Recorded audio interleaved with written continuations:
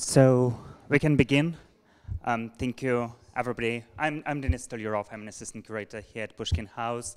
Thank you for coming here and deciding to spend this Sunday with us.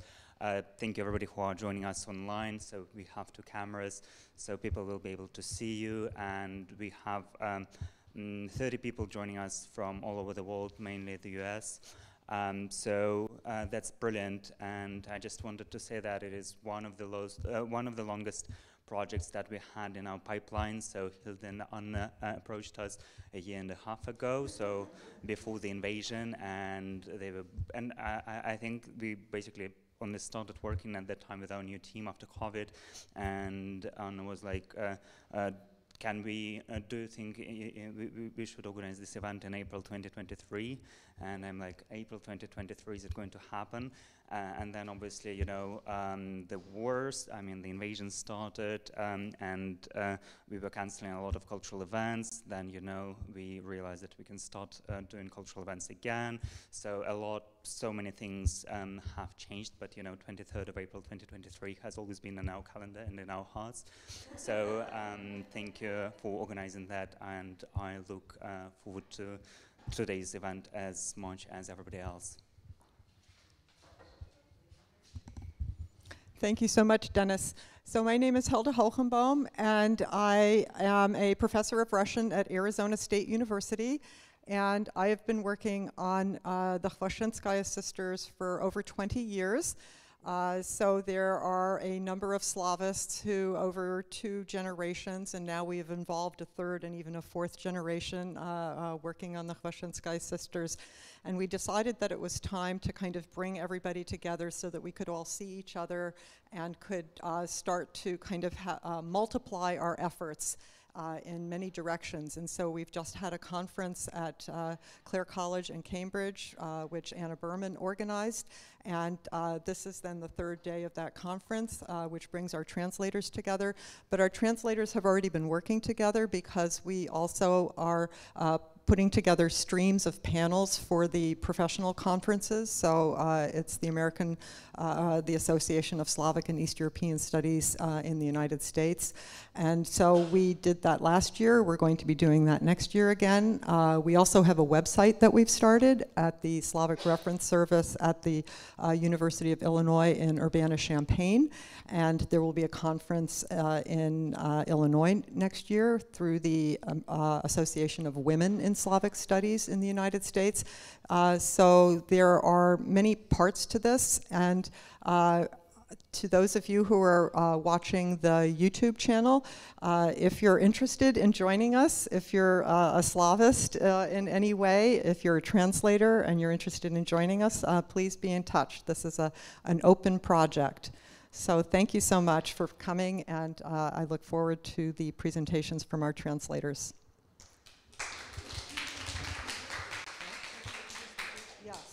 Yes.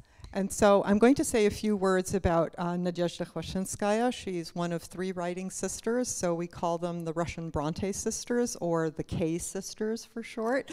Not everyone can say Khvoshchinskaya. And so they are, like the Brontës sisters, from the provinces, from the city of Ryazan. And Nadezhda had the longest professional career of all of them, spanning from 1842 to her death in 1889. And a second sister, Sophia, who died in 1865, wrote over 20 works, and then the youngest sister, who lived until 1916, so right before the Russian Revolution, she wrote a biography of the sisters, and then she wrote 6 tales herself. And so Nadezhda Khvoshchinskaya is not well known today, and so our goal is to make her much more well known. She was in fact the 3rd highest paid writer in Russia after Tolstoy and Turgenev, so well ahead of Dostoevsky in her day. She wrote over 12 novels. She wrote over 24 tales. She was a poet. She wrote over 100 poems. She was a literary critic, and she was a translator, translating from French, German, Norwegian, and Italian, and her work was translated into French, Czech, Swedish, and German. And so there are many unexplored avenues in her work, and so we have gathered together an international team with Russian scholars, French, European, and American scholars working together on all the aspects of her career.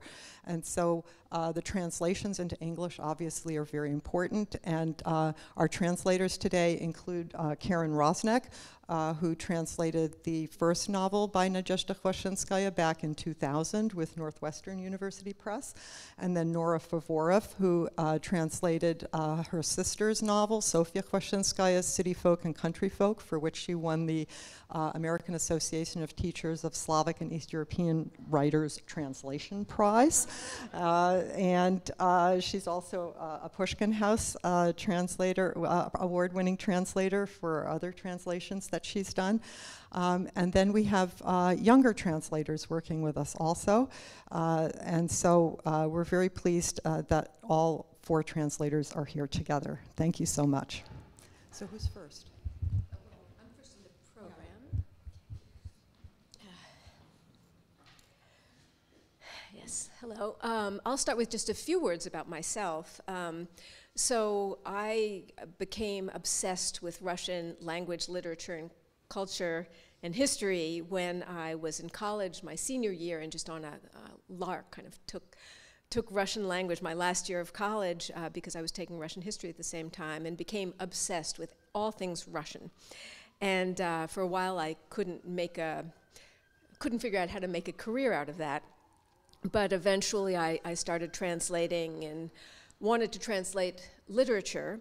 That's a tough thing to make a living at, but little by little, I did some throughout that career, but mostly I translated history, including a biography of Stalin that won the Pushkin House Best Book in Translation Award in 2016. So that brought me here in 7 years ago. So anyway, it's great to be back. When I was getting my master's degree, I was encouraged by my advisor to look at 19th century women, which were unjustly ignored by scholars and readers and translators and publishers. And so I sampled all of the 19th century Russian women writers and fell in love, and particularly with Sofia and Nadezhda. Now that I've read more of her, they definitely deserve more attention than they have gotten. So the story I'm going to be reading from is an 1858 work called Bratets, which, for the moment at least, the title we have is The Brother.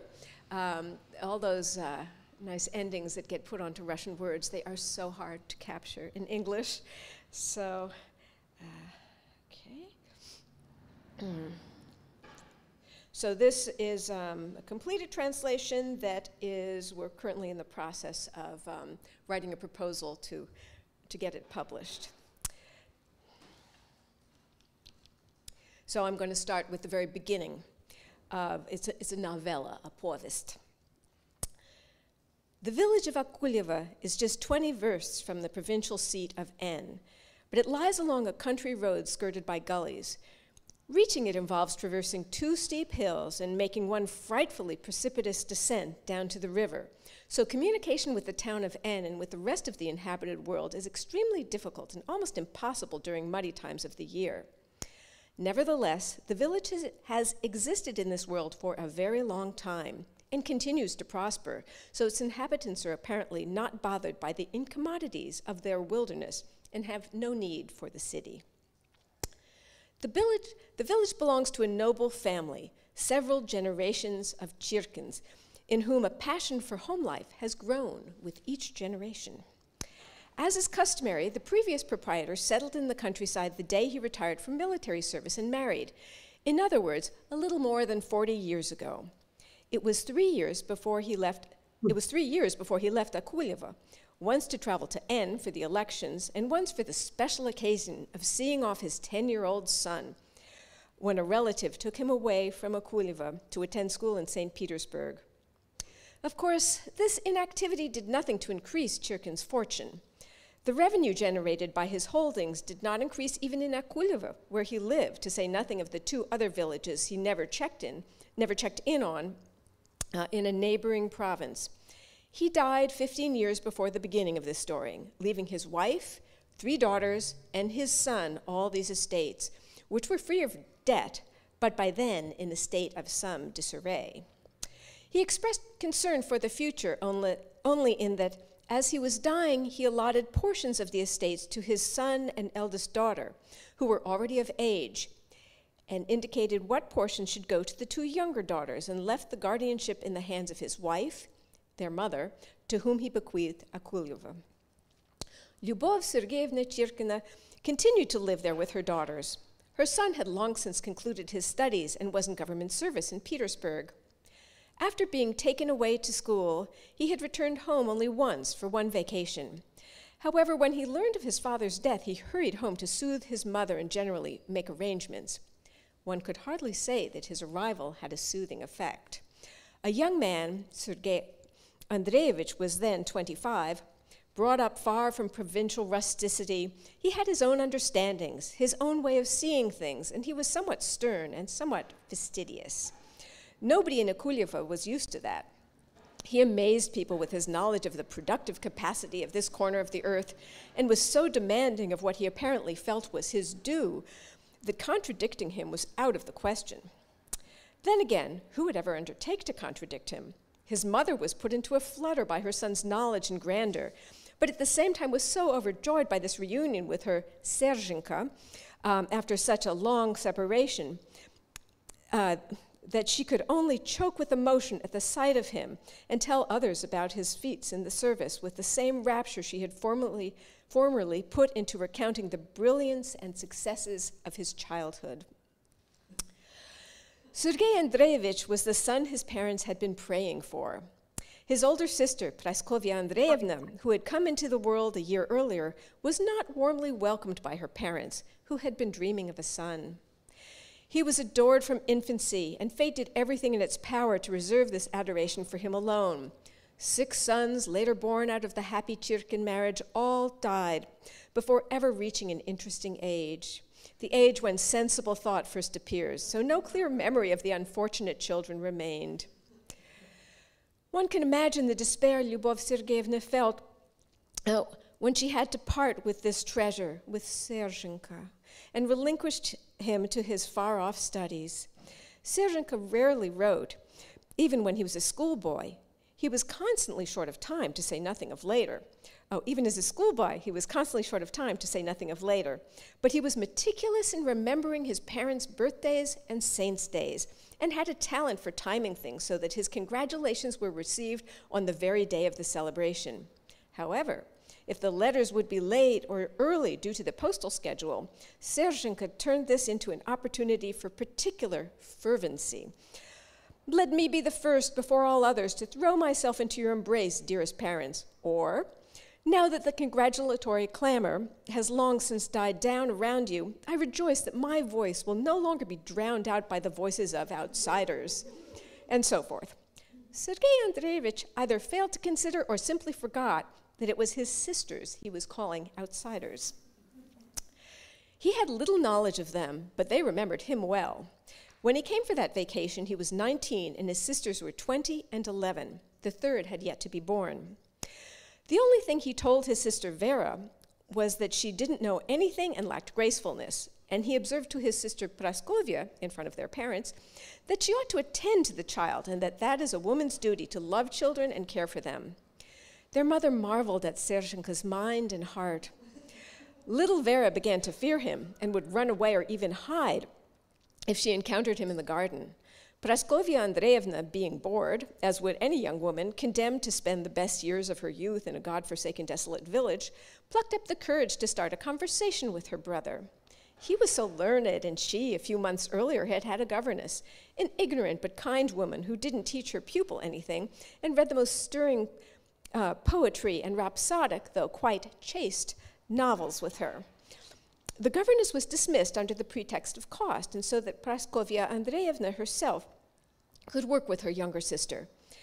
Whether Sergei Andreevich was aware of this reason when he recommended this occupation to his sister, or the idea just came to him out of a didactic inclination, either way, he hit the mark in terms of his parents' thinking and desire.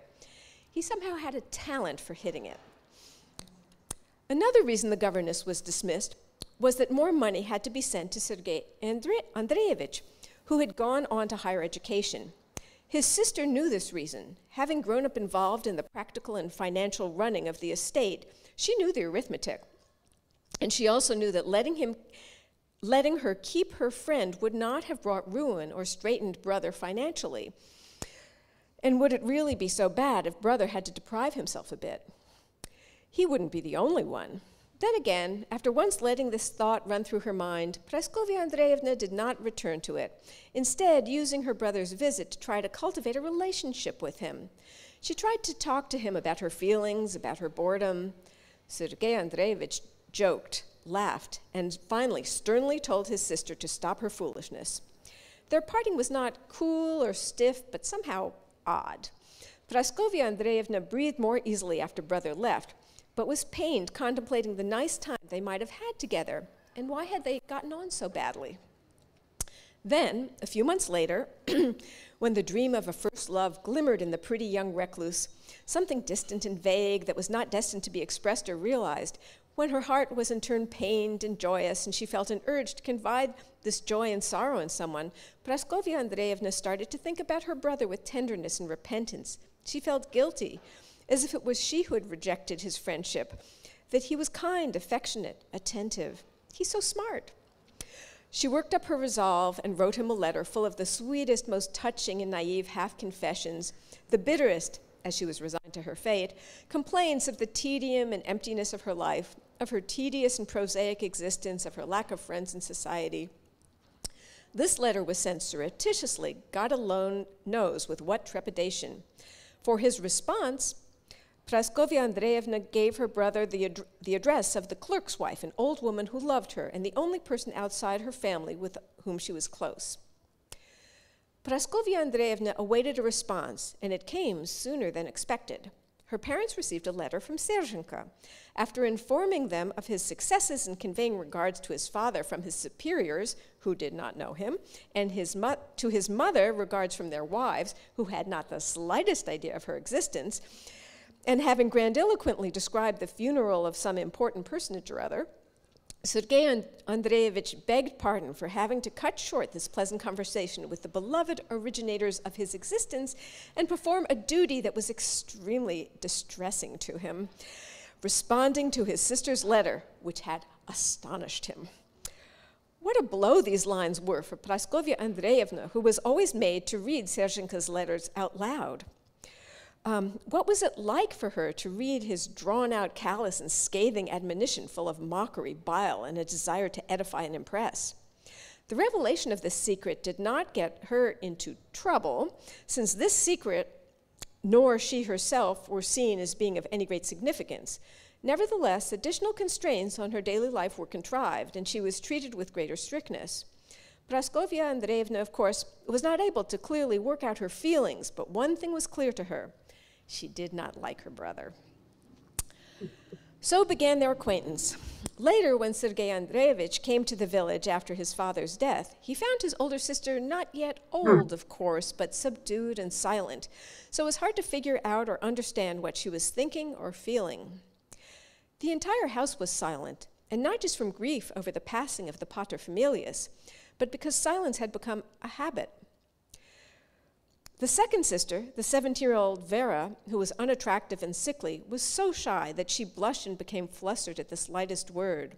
The third, the 5-year-old Katya, whom her brother had never met, had been raised in an atmosphere of strictness and obedience and received protection and affection only from her oldest sister. Whatever emotions Praskovya Andreevna may have felt, only one was clearly evident. She loved Katya to distraction. Her youngest sister was like a daughter to her. Into Praskovya Andreevna's almost maternal feelings were blended all the sorrow she felt about her own difficult childhood and wasted youth, and all the grief she felt over the cold emptiness of her present life. There was not much that she could teach Katya, and she did not push her to study. She didn't have the heart to force the child to work hard. All she wanted was for this child to be cheerful, for her to be made happy somehow by whatever means.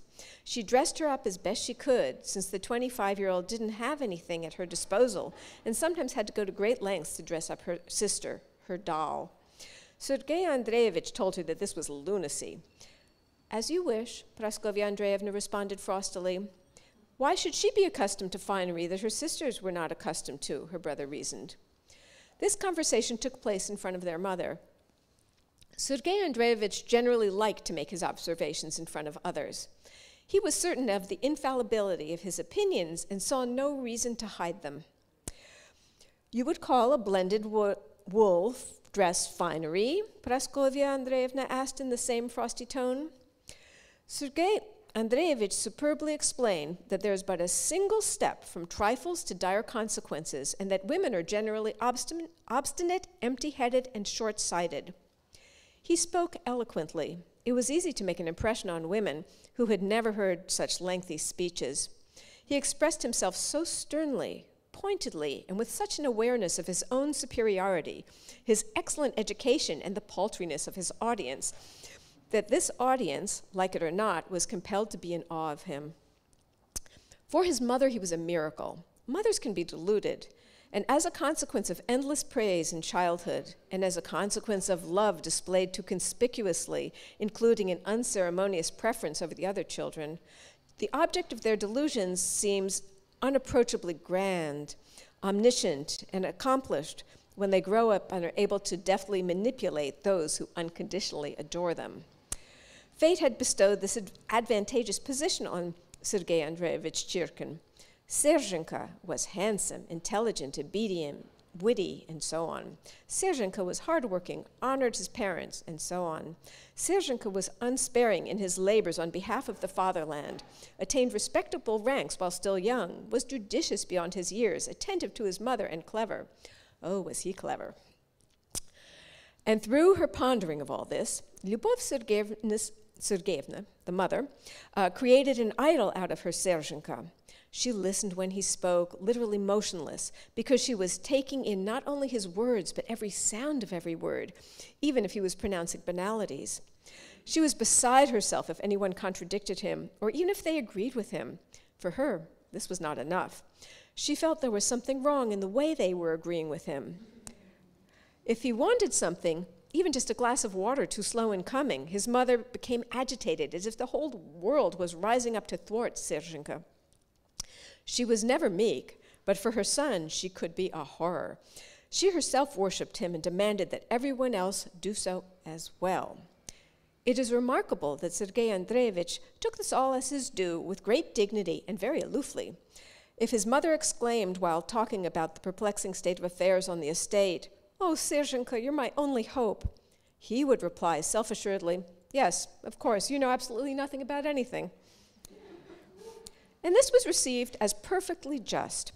If his mother complained of some malady, Sergei Andreevich explained to her that she had eaten too much and with extraordinary accuracy recalled everything that she had eaten over the past 2 or 3 days. The evidence was irrefutable. There was no point in arguing. There was nothing left but to resign herself to several lectures on intemperance. If Lyubov Sergeyevna took it into her head to entertain her idol and began telling him some story, she could clearly see by his expression that he was already weary and that he was only listening out of courteous condescension to allow her the pleasure of speaking. More often than not, he walked away without saying a word, simply getting up and leaving when she had barely finished her story. On other occasions, he would all of a sudden start thoughtfully probing for details, forcing her to repeat herself, making observations, drawing conclusions, and wonder of wonder, it emerged that the people whom Lyubov Sergeyevna had considered intelligent and had wanted to portray that way were fools, or the other way around. So it's probably about all we have time for now.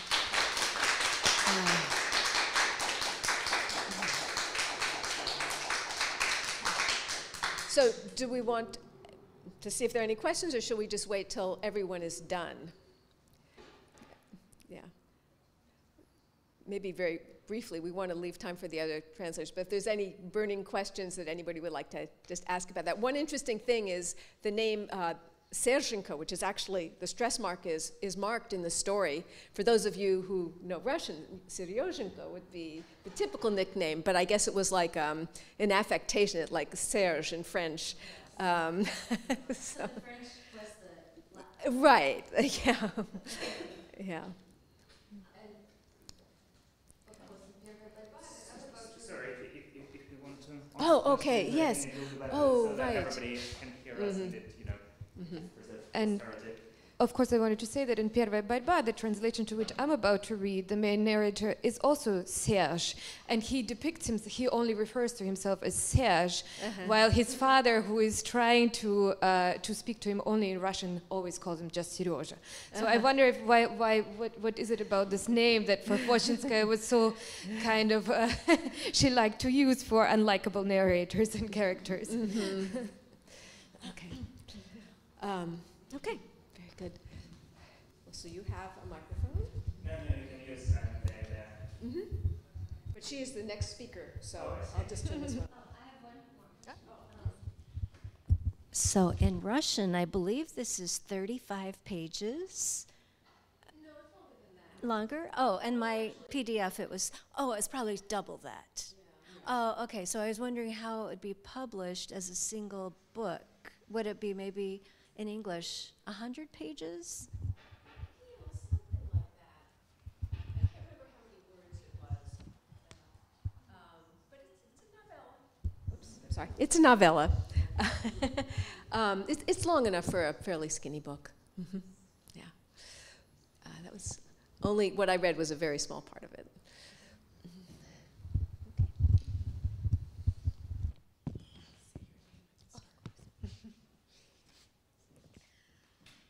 Hello, everyone. Thank you for coming. Thank you, Pushkin House, Hilda, Anna, for organizing this and inviting me. My name is Anastasia Kostrykova. I'm a graduate student at New York University.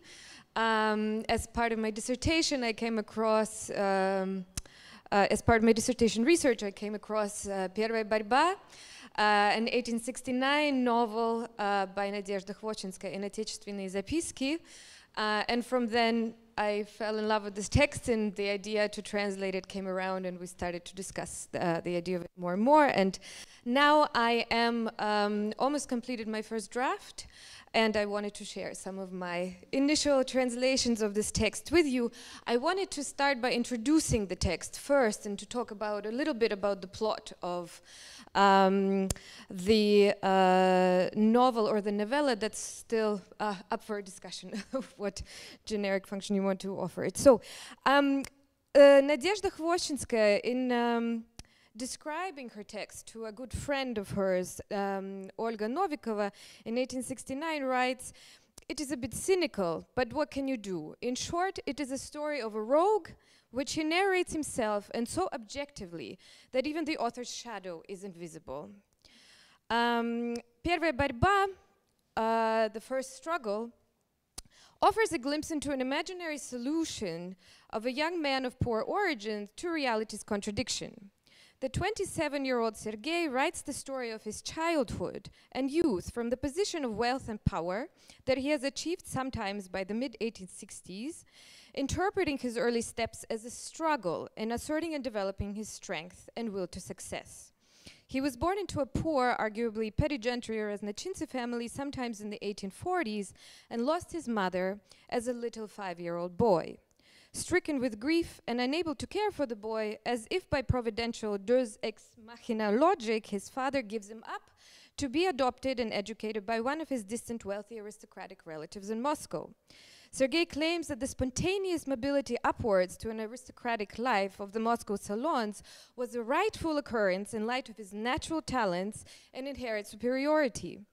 He remains within this privileged social realm for almost a decade, until his poor but moral father reappears and takes Sergei to a small provincial town against the boy's wish to remain within his adopted family.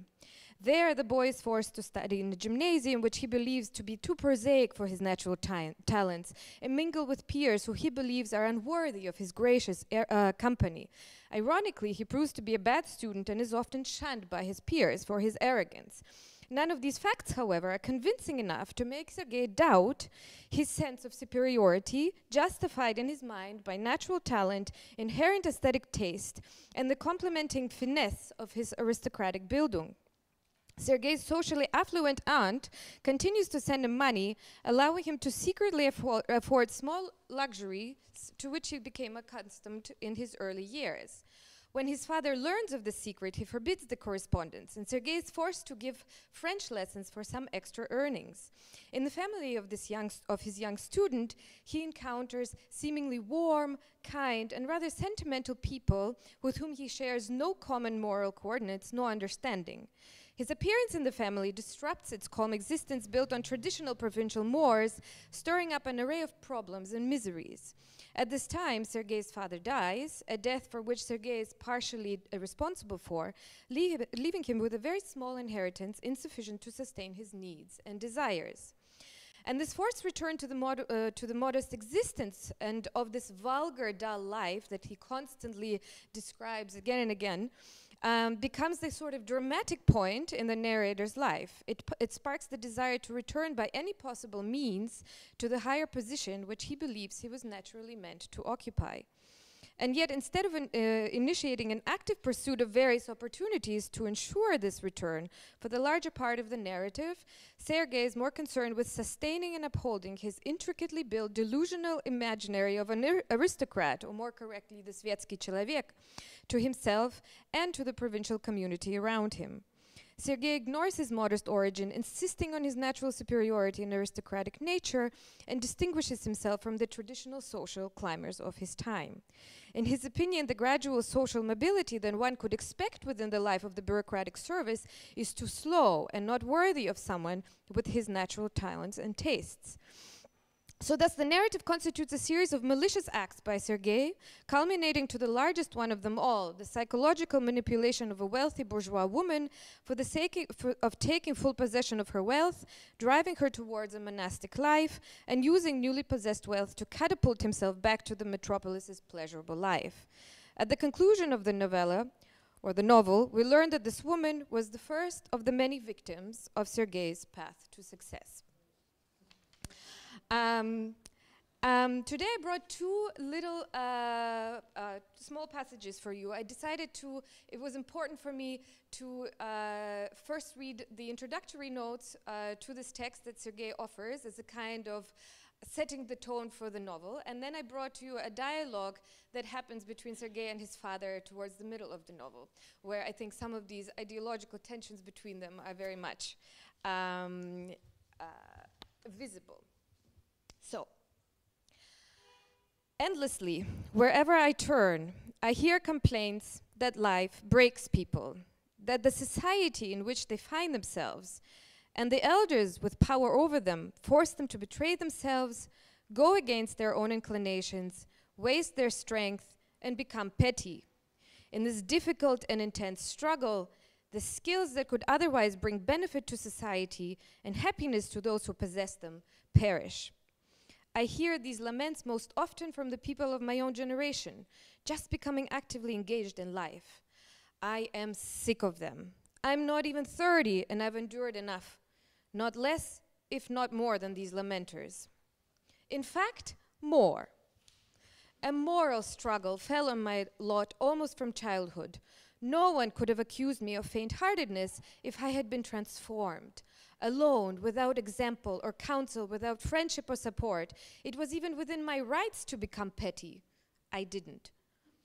I have jotted down some notes about the struggle of my early youth.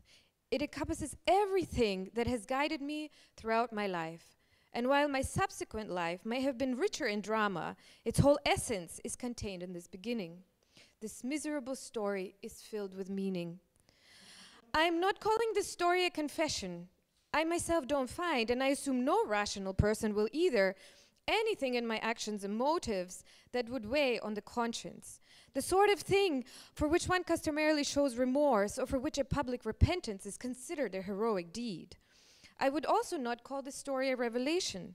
There is nothing embarrassing nor sensitive of the sort that might be shared in times of need or out of sentimental passion. I do not feel passion. There is no one to whom I feel attracted by this treacherously silly feeling. I also have no practical necessity to explain my actions. I don't feel the need to justify myself nor to confide in anyone. I am content with myself. I know I have heard the common reproach for words like this more than once. But what if they are sincere? Moreover, what if the feeling that provoked them is justified? Anyone with full self-awareness who voices them, must he, in fact, can he be reproached for being proud? But let us assume that he can. But what if this pride is legitimate? A pride like this has the right to guide. A man who survived in the struggle has the right to set himself as an example to all the petty whiners, vain loudmouths, and daydreaming phrasemongers. And yet I'm becoming infected by their example. I'm becoming too excited. No, they're not worthy. These gentlemen are not important enough for me to become concerned or seriously argue with them. I'm simply tired of them. I will be understood by people with a more delicate sensitivity, but perhaps even those who lament that they're broken by life, appalled by the crudeness of their social milieu, the meagerness of their daily bread, and the constriction of thought, would give some thought to my story. With hand on heart, they might compare their tribulations to mine and admit that they're not the only ones who sometimes have it hard, as they would put it. I have an excellent memory. This fortuitous ability has enhanced my development in many ways. The circumstances, even of my early childhood, the people, the setting, I see them all as clear as day. As I write, I will not constrain myself as to which images I choose. Perhaps the ones at my fingertips won't be the most vivid. So what? As in life, whenever I'm fulfilling my desires, I would say, this is as it should be. So too, in this story, I will give into the mood of the moment, whatever it calls for, so it shall be. No matter the result, my individuality will be distinguished from the gray backdrop of my surroundings, of my milieu, which had every capability and intention of devouring me. Okay, and now to the dialogue. The next day, exhausted and desperate, I was sitting by my father. I believe he was reading a newspaper and from time to time initiating conversations about social concerns of the day. I promised myself 1,000 times never to engage in these discussions, but I was upset, did not control myself well, and could not resist the temptation. For some reason, he brought up the inequality of social estates. I remember this conversation almost word for word. It was the last one of its kind. In light of this enormous inequality, said I do not think it is reprehensible to use any means available to reward oneself for the unfairness of one's fate, no matter what these means are. And what are these means exactly? Asked my father. All kinds, I answered fervently. Others have everything. I have nothing. This justifies everything. I could be made happy with a trifle that somebody else would be deprived of. And what do you mean by deprived of? He interrupted again. Whichever way it happens. For instance, you recently reprimanded Ignacy and I for not stealing 1,000 rubles ourselves and putting the blame on real thieves instead. You have an excellent memory, said I. I see, and you really don't consider stealing a sin. I asked him to explain the meaning of sin. Perhaps having figured out that mystical threats are useless tricks on me, he answered, any baseness. That is quite vague. How should one understand this word? Anything for which society has the right to beat you, he answered coolly. But what if society is so exquisitely arranged that it pushes man to extremes? I cried out. Who are you talking about? He interrupted. Peasants in the years of famine? Workers without work? Aha, that was his real forte. I do not engage with these worn-out questions, I replied indifferently to show him once again how much they bore me. Then who are you referring to? An educated person. An educated person will always find some bread. In a crude milieu in which his knowledge and talents are rejected? There is no such milieu. Okay, then the one in which they're useless. Then he will find himself a simpler pursuit, a craft. He is not capable of that.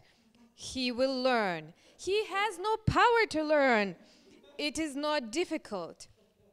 It is not difficult only for someone who does not have to surpass himself in order to stand on the same level with the stupid crowd. For someone whose education is so insignificant that they would easily toss it into vulgarity.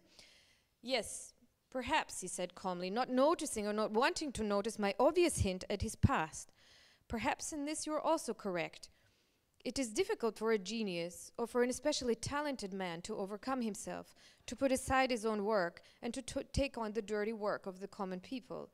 But in our century, geniuses and men of talent never face such extreme circumstances. They have their own paths.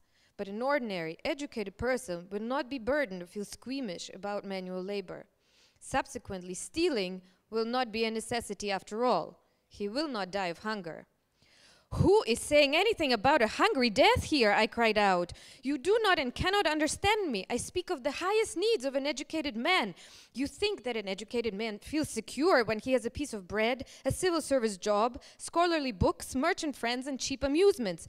But he cannot, simply cannot. It is not in his power to be content with all this, to crawl into a corner, resign himself and suffer the pangs of talent. One has to be a hero in order to endure this suffering.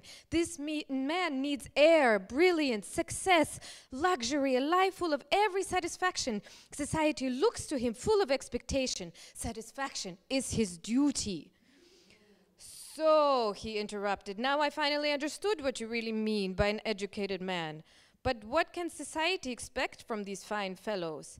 Everything, I explained. These people are the light of society. They keep it from drowning in mediocrity. They develop its tastes in its imagination. They stimulate its needs, worthy of the highest value of men. They stimulate power and industry. Nations become wealthy because of these people. Yes, without a doubt. If not for the refined needs of these people, your peasant men would only know their plows, and the peasant women would continue weaving their sackcloths, and we would continue building only these dumps we call warm apartments. I gestured around myself.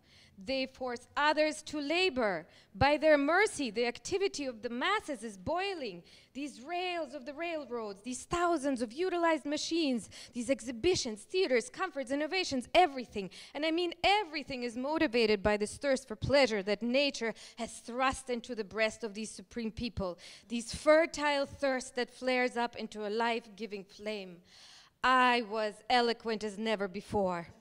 Sometimes early youth invigorates such urges, such happy minutes of inspiration. They need witnesses. They need an attentive crowd.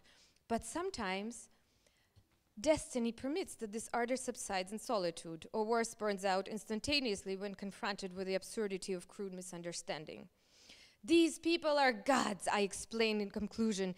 Everything for them, because without them there is nothing. From which follows, said my father, listening to me coldly, that at the end of the day, even the geniuses who teach and the self-sacrificing talents who labor on equal footing with the simple folk are laboring for the same educated elites. But life is long. How do they occupy themselves throughout their lifetime? They live, I answered ecstatically. By the sweat and blood of others, he said quietly, with an expression that I have never seen on his face before. It appeared only for a second, but lingered in my memory. I often regretted that I'm not an artist. I would capture the face of this indignant plebeian on canvas. He stood up, paced around the room, and continued to stay silent. You know what, Sergei, he said, stopping in front of me. You're now 17, and I'm 40. It hasn't been too long, but I'm starting to feel slightly nauseated. It is too late for us to get along. I wanted to say that it is actually impossible, but he did not let me begin. But we're closely related. I'm still responsible for your opinions and actions. I believe I never gave you any reason to blush for me, I interrupted. 100 times, he practically cried out, becoming irritated, but immediately fell silent, having perhaps figured out that composure is his only advantage. He just flushed, went pale, and started to pace around the room again. I remained silent and turned to the window. A man in grief knows not what he does. He began as if telling a story to someone. I should have never given you up there. He motioned to the side with his head. But I felt pity. She died. I wanted to offer a better home to the child, and found a crooked nest. Have they no fear of God to ceaselessly rear such people? Or do they not know what they do? No, they know, but they live too well. Good gods. I smiled, and I did not object. I lost the mood to speak. The restless and agonizing thought about my desperate situation resurfaced again. Sergei, this is our 4th year living together. He continued pacing around and thereby expressing everything even more incoherently than it was brewing in his mind. Perhaps our poor abode does not satisfy your taste. Forgive me, there are no more means. You know this, you know everything. I never concealed anything from you. You must admit that I did not refuse you in anything and never moralized. I let you carry out your actions in accordance with your own will. I myself have been nothing but genuine with you. You saw me, you knew me, and subsequently you knew whom I wanted you to be. I trusted you. I trusted you always and quite entirely. Of course, you concealed a lot from me, but I did not interfere. Only recently, I must admit, I found out about your relationship with your aunt. Monsieur, I exclaimed, jumping off my seat. I saw you had some new and useless things. You started to frequent the theater. Monsieur, I repeated, you spied on me. Bah, he cried out. I thought you were gambling. And after all this, I'm not responsible for myself. I would have thought you were stealing. I became pale from fear. He really could have found out that I gambled. I did not spy on you. You gave yourself away, he continued. At some point, you were running to Father Pavel 3 days in a row. And you followed me and asked around? Yes, I followed and asked around. Was this a long time ago? Since you stopped receiving any letters or money from your aunt, he replied and started to laugh. I cannot remember what happened with me next. In horror, I could only reply, You wrote to her? Yes. How dare you, I shouted. The truth is yours. I'm a despot. But you have lied to me for 3 years. And this is your revenge, to leave me with no means? He did not reply and paced around silently. How should one describe your actions? I continued in despair. Can you properly support me so that I would not feel ashamed, at least in front of those idiots you have thrust upon me as my friends? Is it within your means to assure that I could pass my time in a somewhat dignified manner? Do you have a social circle where wit and talent were valued? What can you reward me with? What can you give me? And you have robbed me. I remember here one instant of compassion. I looked at his face. He seemed to me so struck, so destroyed, as if he had only now understood the significance of his actions. I felt uneasy tormenting him under my gaze and turned away. This, of course, was enough for him to regain his composure. Of course, you don't expect, he spoke coldly, but I heard a tremble in his voice, that I would immediately offer you money. I can begin by saying that I do not have any, and if I did, I would find a better place for it. Look at yourself. You're not a beggar nor a cripple in order to live from charity. If you are in urgent need, earn something. If you want to have fun, do something to deserve it. With diligence and good behavior, I interrupted and started to laugh, but then couldn't hold back and laughed through tears. Yes, he said somehow quietly and strangely, then maybe I would also reward myself for diligence and good behavior together with you. You, I cried out, feeling beside myself. What could be possibly shared together? You broke my relationship with ma tante. Have you considered that ma tante and her family are the only ones for me in the world, that I have no one else? I did not finish speaking. My chest was being ripped apart with my sobs. I imagined my poverty, helplessness, and moral humiliation. I imagined Karmakov, all the questions and jibes. I would have liked to faint. Father was standing and looking out the window. Maybe all of this is as you say, he said finally, speaking with difficulties as if his throat was parched. But as I said already, I'm still responsible for you, and I have to make sure that you will not completely humiliate yourself in front of others. With me, you can be whatever you want. He went to his room. I drank some water, sent Melania to the pharmacy for some laurel cherry drops, and pondered my situation. I decided not to see my father that day, nor the next. That was not so difficult. The autumn days were beautiful. I left for a walk and came back late in the evening.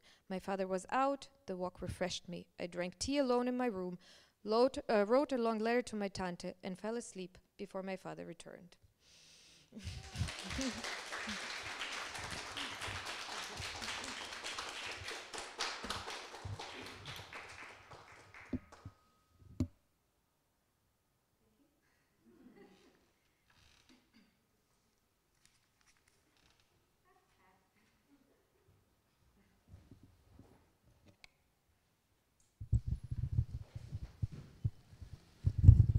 Thank you, Anastasia. I've really enjoyed this. I wonder how you will translate the title and what you think the title means in terms of the work.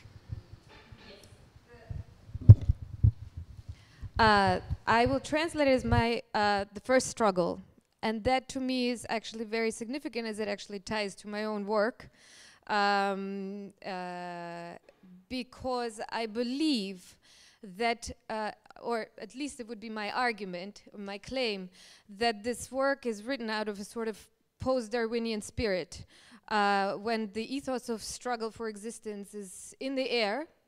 And so I've seen previous translation of this as first battle, I believe, but my proposition would be to really reinterpret it in following this direction.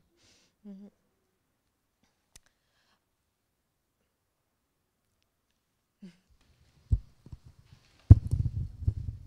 We have a question online. Actually, that might be a question to any speaker, but could you tell, please, if prototypes of heroes and heroines are important and possible to reconstruct from authors' letters?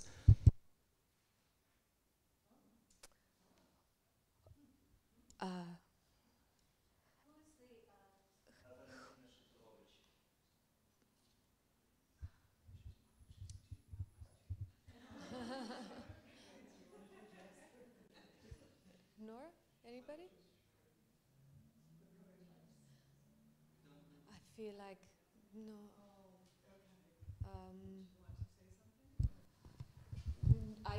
I would have difficulty answering this question affirmatively.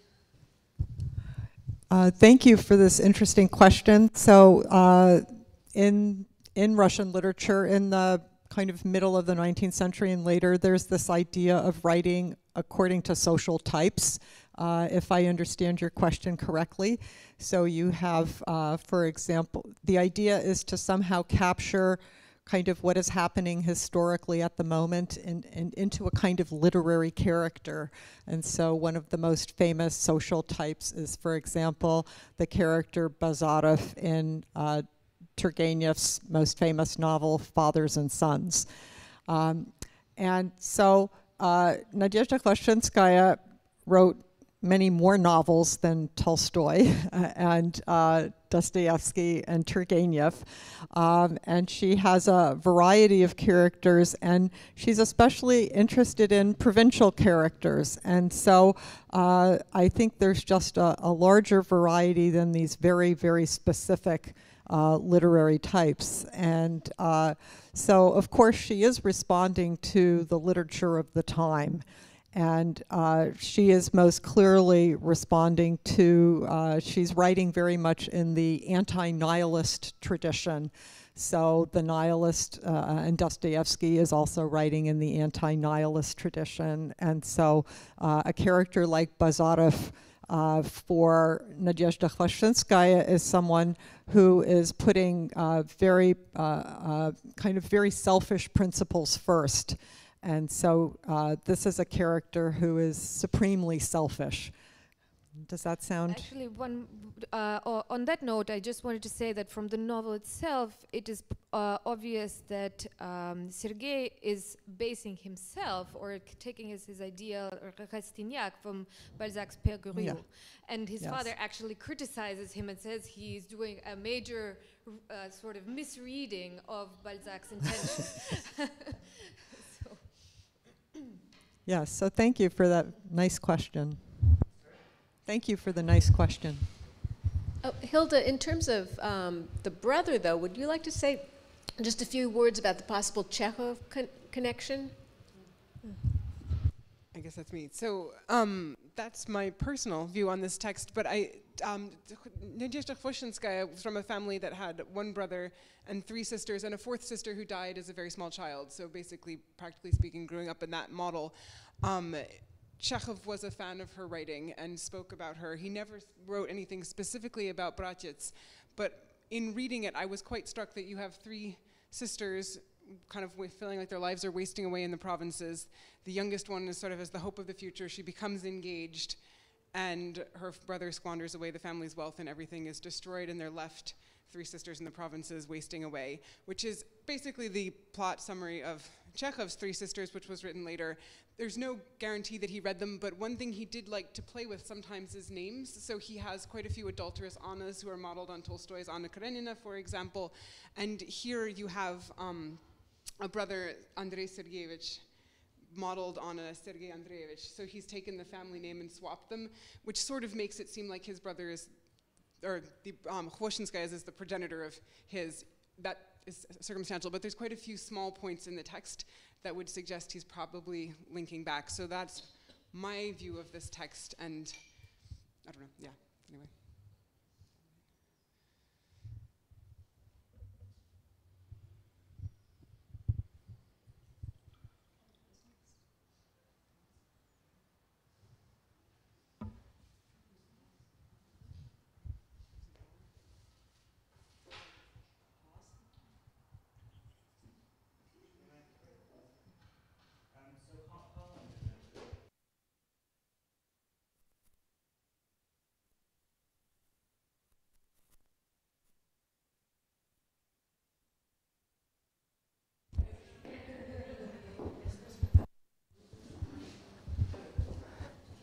So, we are ready to begin again, and I'll turn down the mic just in a second.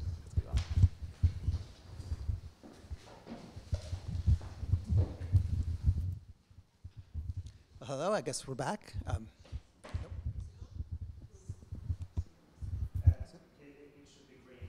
It is green. Can you hear me? Yes. Okay. So my name is Eric McDonald. Thanks everybody for being here in person or joining us through the internet. I just also want to mention, before I start, that if you want to see this whole translation, I'll just be reading part of it. But if you just search for Khvoshchinskaya meeting, you'll find it right away online. It should pop up right away. So let me just, this is the latest of the 4 things, I think. It's kind of from toward the end of her career. And I'm just going to talk a little bit about that phase of her career and about this work, and then just get into the reading. So in 1879, one critic said that Nadezhda Khvoshchinskaya's recent short stories were like a musician who was playing alone, not trying to please an audience, not trying to sound like a virtuoso, not afraid to just keep repeating the same theme that she liked and improvise variations on it. And she kept coming back to the theme of someone feeling isolated even though they were surrounded by people that had once been close to them. And she got to there by simple means too, that she just drew major characters with just a few minimal lines, and she would take straightforward plots and just use them again in the same cycle. That critic, Nikolai Mikhailovsky, was talking about the cycle of stories called Album, Groups, and Portraits.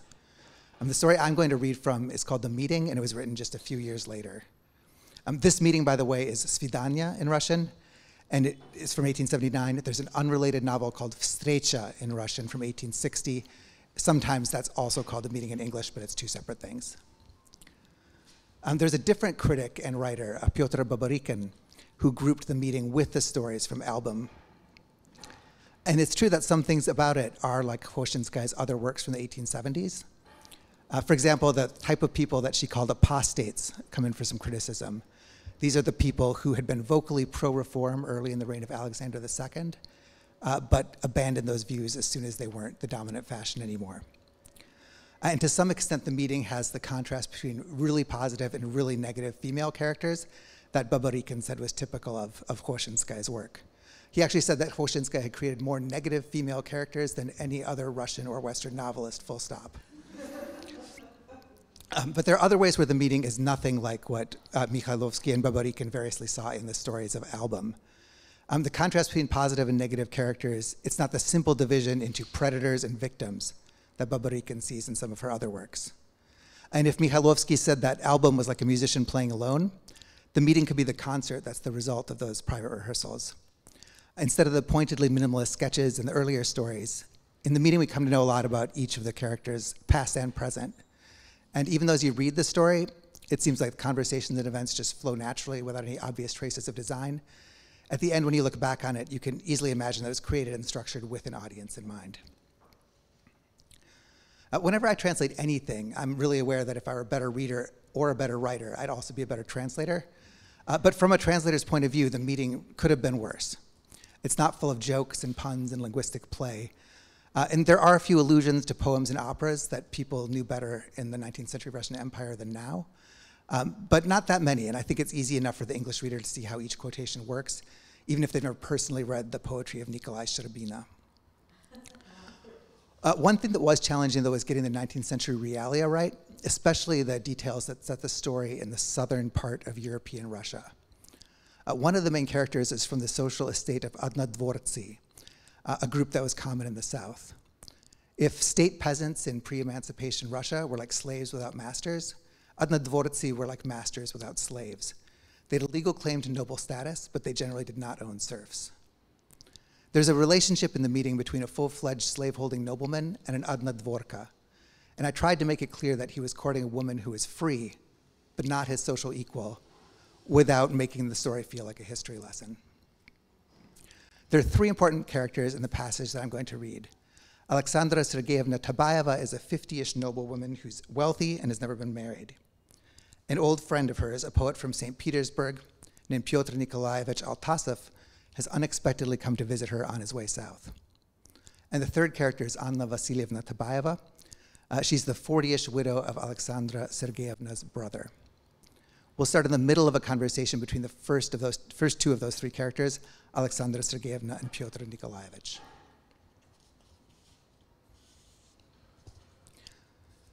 On that subject, do you have a dog? No? Why? I thought not. You're too young to start keeping such worthless things. What is your Ruth's name? Anna Vasilievna. I should very much like to meet her. The sooner the better. You are intrigued? Altasov started laughing. I shall be discourteous, he said. You said just now that she is the one who keeps house for you. Consequently, I conclude that upon her arrival, the tea I was promised will also arrive. You are incorrigible, Alexandra Sergeyevna said cheerfully.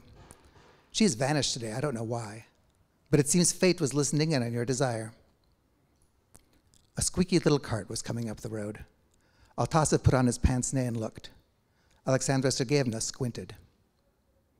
Hurry, she shouted, waving a handkerchief. You see how patriarchal we are here.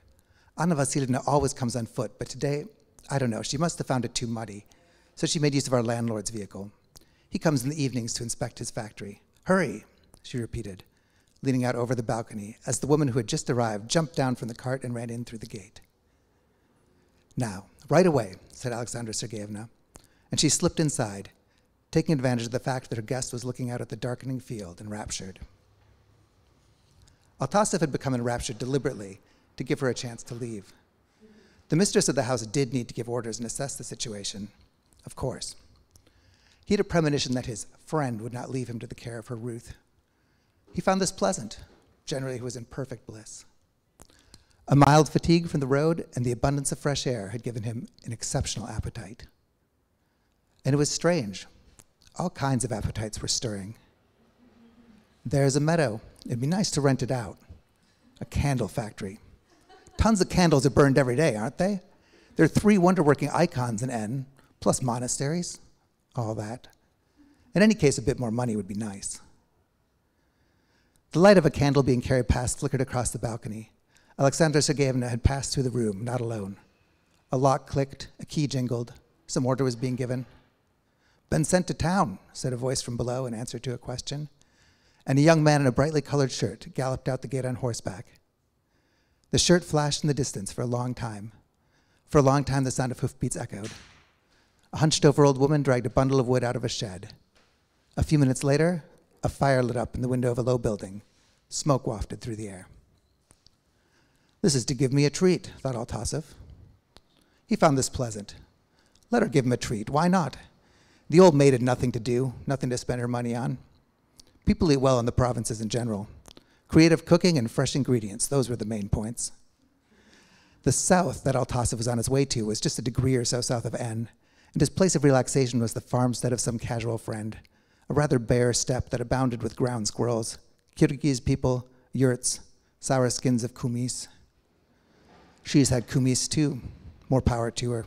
She's making the most of life. Didn't say how much she inherited from her great aunt. Certainly no less than she got from her brother, and its capital besides. It's more of a sure thing.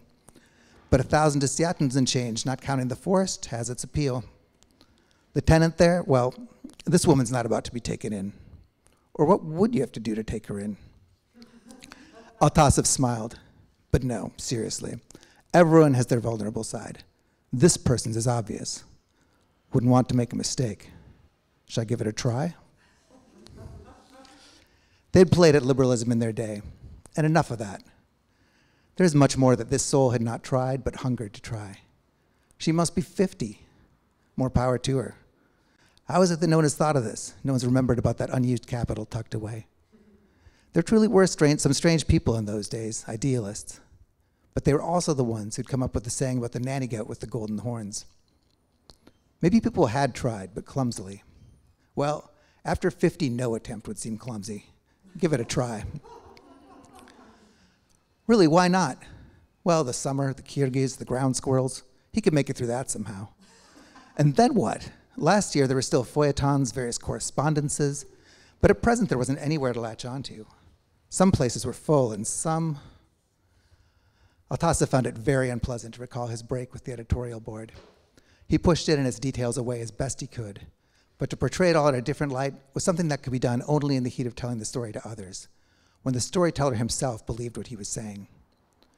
With only himself for an audience, it came out quite unattractive and not at all comforting, quite unflattering for his self-regard. It would have been awkward to approach it from the angle of his convictions, too. But Altasov, with his conciliatory artistic worldview, was always ready to use his convictions to serve anyone and anything. It was after having divined this ability of his that the editorial board proposed that he withdraw. Then he had had to become a civil servant. But what could he say? His position in the service was pitiful. Service in the provinces is more pleasant, not hard to find a post. But even if there weren't one to be found, the house free and clear, you can probably write too, but just now and then for your own satisfaction. Work taken on freely will come more easily. Pieces exposing wrongdoing, but actually curse all of it. Gogol never had the remotest idea of treating his old-fashioned people ironically. A lofty pleasure, not to get calluses on your hands, nor overtax your brain, to sleep in a soft bed, eat as much as you like. And a man owes it to himself to achieve this, especially when the opportunity presents itself. The tea is ready, Alexandra Sergeyevna said melodiously. Her figure in her tight dress with its train bound up and back was outlined as a silhouette in the bright doorway. She stopped for a moment on the threshold and came closer. Shall I have it served out here? No, replied Altasov. Continuing to look out at the field, he took her hand over his shoulder and kissed it. No, merci. One should never have a hot drink in damp weather. It is already dark, he concluded, turning around. I hadn't noticed, she said, smiling. They were silent for a minute. Shall we go in? She reminded him. Let's, he said, letting go of her hand. He got up. At the samovar on the living room table stood an attractive young person. Altasov, as an artist, noticed right away that a dark-colored dress and the even light of the hanging lamp set off the whiteness and freshness of this animated face and these charming hands especially well. He even began to stare for a second. Anna Vasilyevna, said Alexandra Sergeyevna, indicating her. Altasov bowed. We've already seen each other today, he said. You were so kind as to explain to me how to get here. And I regretted it afterward, she replied cheerfully. Honestly. She turned toward Alexandra Sergeyevna. The moment it started to pour, I say to myself, aren't I a fool? I'd even seen the rain cloud. All I had to do was to think to say, wait for me. I'm running from one window to the next. My conscience is giving me trouble. The girls laugh at me. The gentleman's cursing you right now, they say. She laughed. Alexandra Sergeyevna gave Altasov a covert glance with a sort of plaintive apology. Altasov answered with a covert glance of his own, sympathetic and forgiving. Anna Vasilyevna was about to pour the tea and stopped herself. Yes, yours is supposed to go in a glass, she said. She went out for a minute, came back, went out again, and brought some rolls and a napkin. I'm sorry, she said, laying them out in front of Alexandra Sergeyevna. What with the rain, I was late getting them. They're out of your favorites. This is what there was. Why so much explanation? Replied Alexandra Sergeyevna almost inaudibly. How are things there? Is everything in order? Why shouldn't it be? Oh, but how my little ones delighted me today. I don't know even. Imagine, Alexandra Sergeyevna, all of Europe, all the major cities, and the borders, and the rivers, and the mountain ranges, and the lakes. They took turns showing each other all that on the map, things I hadn't told them about, hadn't assigned. Alexandra Sergeyevna blushed. Pyotr Nikolaevich, try our local town of N pastries, she said in a very loud voice. Would you like some? Anna Vasilyevna offered, pushing the cream and butter toward him, and went on. I don't remember when I was so happy. They were so sweet and so eager. I promised to give them a reward.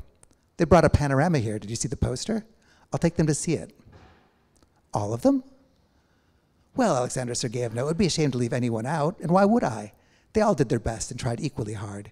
They started jumping around like goats. Children, she added, laughing with a shrug of her shoulders that somehow came across as quite sweet, as if she were apologizing. And how many of these little ones are there? Asked Altasov. 22. This generosity will cost you a bit, Alexandra Sergeyevna, observed Altasov. What does Alexandra Sergeyevna have to pay for? Objected Anna Vasilyevna. They're my students. To be fair, I won't be the one to pay either. They will. They're the ones I get. She tutors them, Alexandra Sergeyevna said in an aside to Altasov, who nodded. Put more water in mine, Anna Vasilyevna. One moment. Today was just a marvelous day. Now I'm talking about the older girls. They did an exceptional job. We spent the whole time reading those little birds.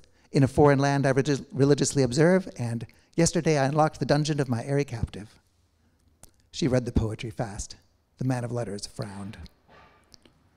What is it, they say, that these poets are bragging about? That they let the birds go? They should just not have caught them in the first place. But they've even got them praying for mercy on high. That's hypocrisy, they say.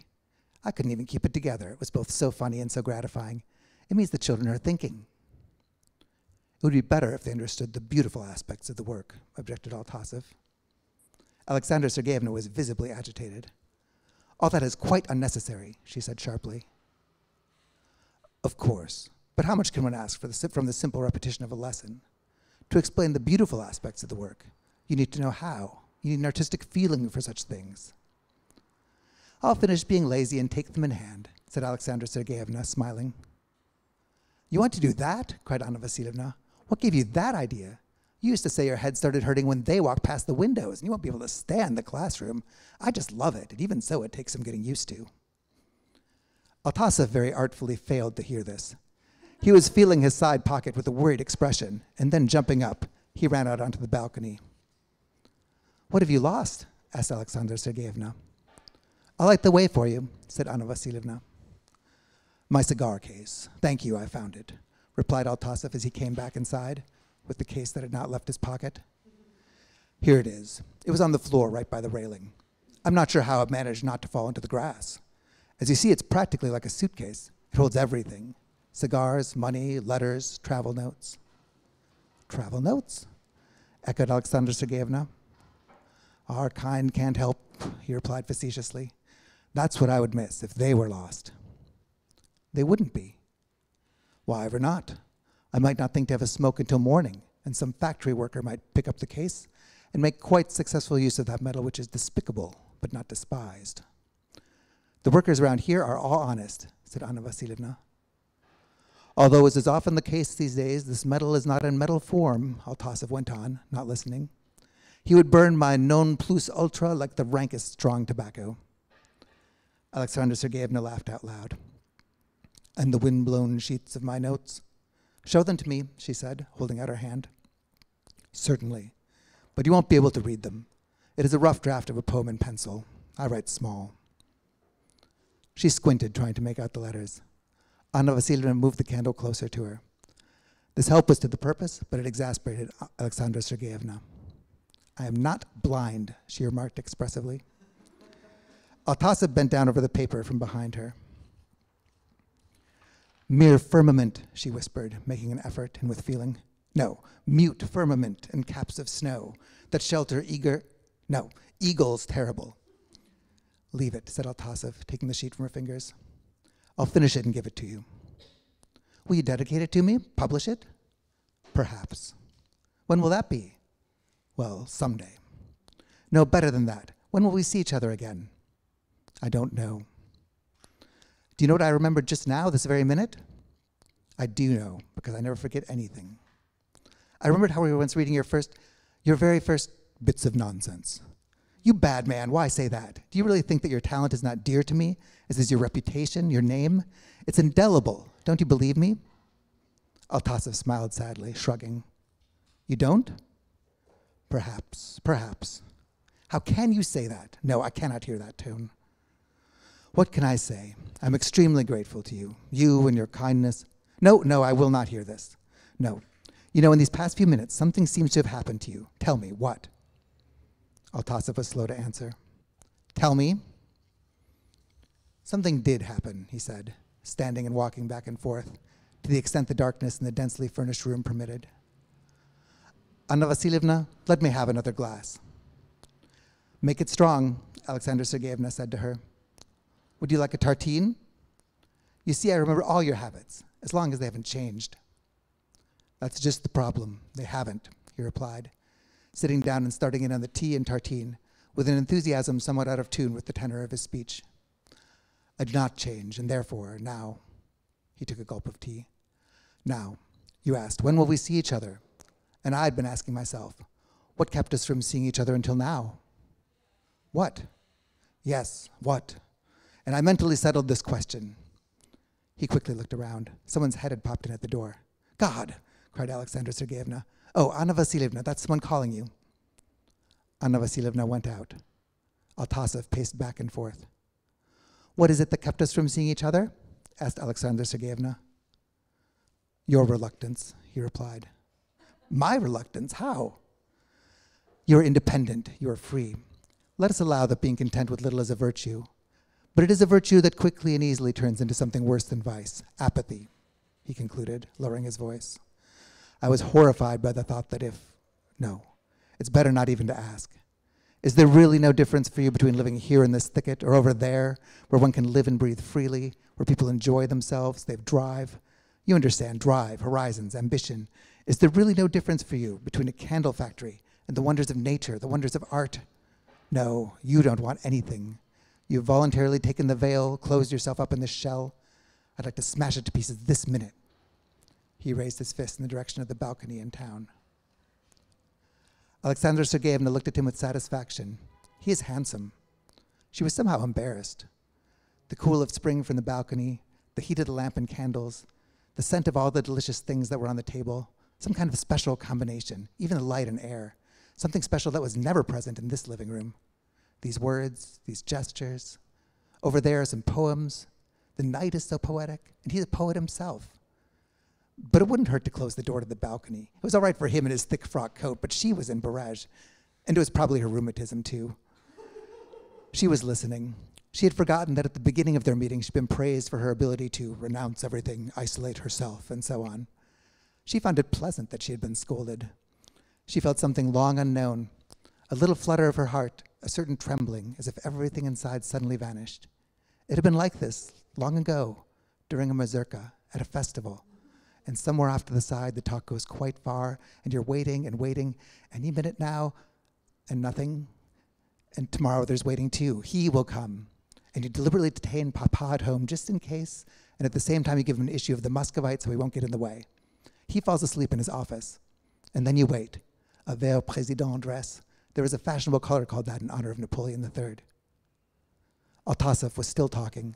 She held perfectly still, listening to the sounds, not the words.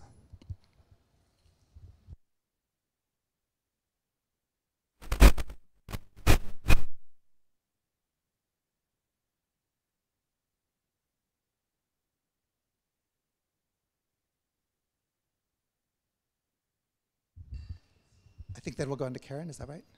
Yeah.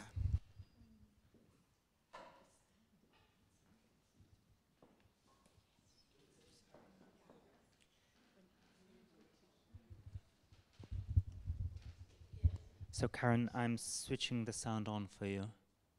Okay.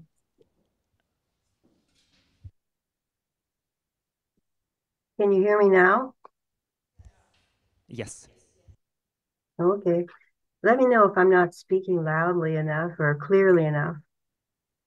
I'd like to talk about, and read an slightly abridged version of the last chapter of my translation in progress of Nadezhda Khvoshchinskaya's sizable but important 1870-1871 novel Ursa Major, which was also her most popular. But maybe first talk a little bit about the work contextually in relationship to maybe astronomy and its place in Russian literature for those less familiar.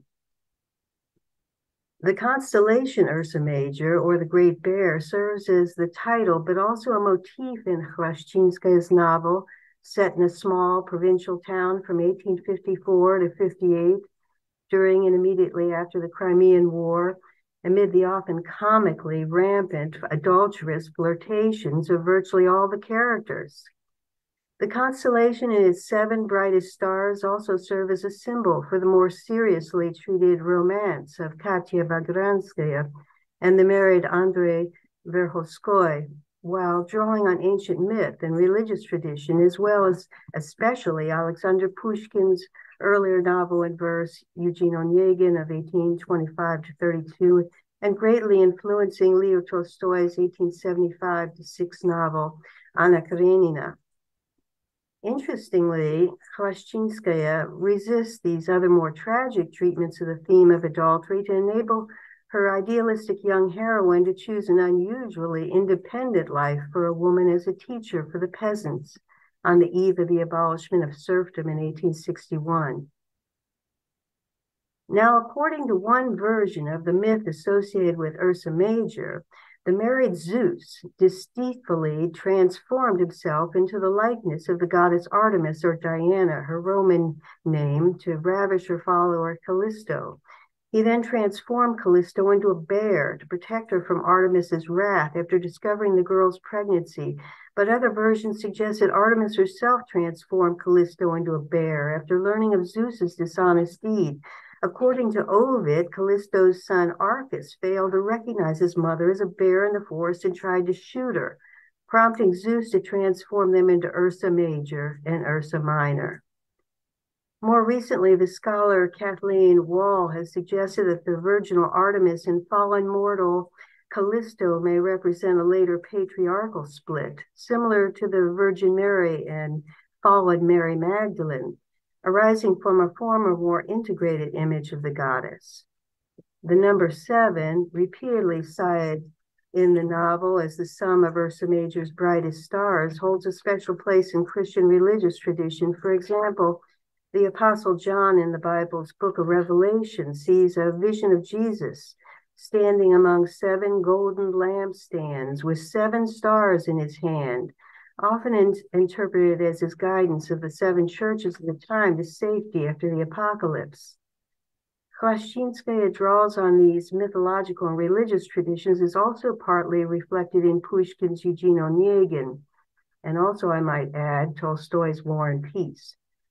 In Pushkin's novel, Tatiana encounters Artemis's totem animal, a bear, in the forest in a dream, which leads her protectively to a hut to warm up.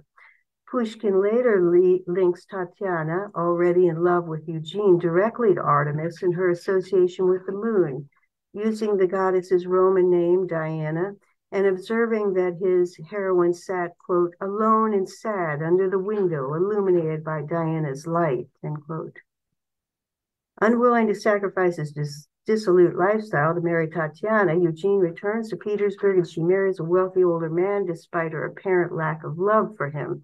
Later, Eugene attends a party at their home and seems to rue his mistake in spurning her love, but she behaves coldly, rejecting the possibility of an adulterous romance, apparently. Khvoshchinskaya connects her heroine Katya to Pushkin's Tatiana through her allusions to the mythology associated with Artemis and Ursa Major. Katya also must triumph over the perils of male conquest after the married Andrei tries to seduce her to become his mistress. Early in the novel, he confesses to suffering from a spiritual malaise, gazing out a window at night and observing that he sees in his life only quote, some pale, cold mirk, end quote. Katya immediately responds, quote, untrue, don't abuse the night. You probably see poorly. Over there, lower, 1, 2, and even more, all 7, Ursa Major, end quote. Instead of existential meaninglessness, Ursa Major inspires Katya with faith and hope. Later, brooding over the obstacle of his wife Lydia to his romance with Katya, Andrei peers out the window of his hotel room to see, quote, 7 stars shown in the heights, end quote, and addresses the constellation, quote, Katya, why is it you shine for me from a distance? Always dreams, always phantoms, end quote. Andrei's words reflect his own dualistic view of Katya as either a distant, virginal, and unattainable feminine ideal or the debased object of his own domination and conquest. In a final effort to press her to accompany him to Petersburg as his mistress, he assures her, quote, no one will find out, end quote. But she again refuses, telling him she loved the civic-minded and honest man in him. When he asks her, quote, and were you deceived? Were you deceived? She responds, quote, no, but faith without deeds is dead, quote. Although Andrei's love for Katya seemingly resurrects his former youthful faith and idealism inspired originally, apparently by his mother's example, he remains too highly invested in a social system which bestows greater power and wealth on men. Katya responds by demonstrating her mastery of the lessons underlying the myth of Ursa Major by ultimately breaking off their romance while offering hope for the future, telling him, quote, let me go with love. And here's my first vow to you. Wherever I may be, call me. I'll come. I'm yours. Unquote. However, on her way home, alone in the dark, she sadly observes, you'll never call me. Khvoshchinskaya's novel greatly influenced Tolstoy's Anna Karenina. Levin notices the constellation Ursa Major while bear hunting and asks his friend Stiva if Kitty, the latter's sister-in-law, has married yet. Kitty also asks about the bear hunt at dinner before she and Levin appear to acknowledge their love for each other at the card table. Their romance seemingly offers a more positive contrast to Anna Karenina's adulterous love for Vronsky, which ends in her violent death, while recognizing the challenge presented by Levin's own urge toward conquest as reflected in his love of bear hunting. At the end of the novel, Katya stands under the night sky in her home in the countryside, admiring the real-life comet named for astronomer Giovanni Donati, which appeared in the constellation Ursa Major in 1858 and 59. While often considered a bad omen, comets, but also the number 7, are said to portend the apocalypse and second coming of Christ. Stopping at a way station for fresh horses while passing through to visit his new country estate with his second wife after Lydia's death, Andrei learns that Katya lives nearby with her former housemaid Masha. This is from part 5, the last part of the novel and the last chapter, chapter 8. I better have some water. More than 3 years passed. An evening at the end of September 1858, a travel carriage and coach behind it drove up to the postal station house in a hamlet on a large but rather remote road. Because of such important travelers, the station master went out into the porch. A footman, after leaping out of the carriage, requested fresh horses. A gentleman who had awakened during the stopover and a lady who was sleeping soundly were inside the coach. Negotiations with the station master continued for a long time. The gentleman lowered his window and called out to his footman, "What's going on over there?"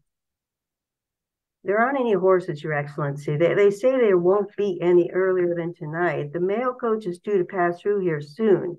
A troika of horses has been made ready in advance only for it." The gentleman returned to the coach. Alexandrine, are you awake? We have to wait here, dear. It's chilly outside. Let's go into the station. He'd said this in French. Some bystanders had been gathering around the porch. Oh, maybe it's filthy in there, the lady said. Her hat and a box of candy, which the station master grabbed, and a small greyhound, which her housemaid caught, rolled out after her. Oh, the lady exclaimed, climbing onto the porch. Oh, please, so we don't have to see that. She pointed at the fiery red band, which had risen in the sky. The windows are on the other side, the station master reassured the male traveler, who reassured the lady. When the footman appeared again, he attracted a group around him. He related that his master worked for the sovereign himself. After his spouse had died, he'd received her patrimonial estates. They were driving out to one of them and had gotten married again not long ago. The young lady just had graduated from the institute. He was a very high-ranking gentleman. This information alarmed the poor station master. You may trust my conscience, he apologized to the gentleman when the latter, after getting his wife settled, had returned to the room where the station master was seated. If you'd permit me to take a look at a book. Everyone else is out, but right now for the mail. That's all right, the traveler obligingly replied. My wife is going to rest in the meantime. It'll do her good. She's exhausted, Your Excellency. You wish to drive so far. Yes. She wanted some tea. Do you have any decent water? The station master lavished praise on his wellspring and vowed that the samovar had been tinned only a week ago. The traveler was able to be assured of it right away. His housemaid entered with a glass of tea. The lady asked me to say that she personally brewed it, and you absolutely must have some. Tell her I kiss her little hands, the gentleman replied, took out a cigar, examined a chair, and sat down near a candle. He seemed to be under 40 years of age, perhaps younger. There wasn't any gray noticeable in his golden hair. His beard was very becoming to his handsome face. Do you have any newspapers? As if to reassure the station master, the bell of the postal coach sounded at that very moment, ever nearer, and finally, in a thunder of wheels and a merry shout, came to a standstill at the porch. The station master started to bustle about, but all this soon ceased. The postman placed a small bundle on the table, spoke a bit with the station master, went out to get something to eat, and after a few moments, a new troika, jingling, darted from the porch. We only get any entertainment once a week, the station master said, urged on by his guest's goodwill. You'd want some newspapers, so here, if you please. There's also a journal and a new book. But then, isn't it yours? The traveler asked, reaching out his hand for the book. It doesn't matter, sir. I'm allowed. He didn't finish speaking. Who's this? The traveler asked, seemingly not in his own voice and pointing at the package's printed address. She, sir? She's one of them around here. A landowner? No, sir. It's just she lives around here. It's already been 3 years. Alone? Yes, sir. I don't know. A young woman or girl also is with her. How does she live around here? Just so, simply, sir. She bought the farmstead from a free peasant. She lives simply like a peasant. What does she do? But everything, both in her field and kitchen garden. She taught all the children in the village afresh. She teaches all day in the winter, and even the adults. Whoever wants to do so, she invites everyone to her place. I heard she's from a noble family. She's very well educated, has a great many books, and even gets foreign ones. But she lives like she's a peasant. I really don't know how she got an urge to be that way. I advised her to get to know the landowners. It'd be all the more advantageous in a pinch if some need arose. I'll manage, she says. I'll manage, the traveler repeated to himself. Where does she live? The station master looked up and was struck dumb. But on the road, on the way out, at the very end, would you like the door opened, Your Excellency? It's stuffy. Would you like to lie down here? Well, with the book. No, it's late. It's all of 9 o'clock, Your Excellency, but if you don't wish to read, I'll just send along the book to her. It's Sunday today. She's freer. Send it. I'm going to take a walk. The station master went out onto the porch and issued an order. The boy of 13, after receiving the book, couldn't stand still. Take a lantern. You'll get there more quickly. And don't be tardy, but then whenever you're sent anywhere, you just never get there in time. The traveler walked behind him, hastening so as not to lose sight of him. The area had become all the more remote and deserted. The black rippling belt of buildings spread out more expansively, broke off suddenly on one side, and a field shone white instead of it. The field was endless.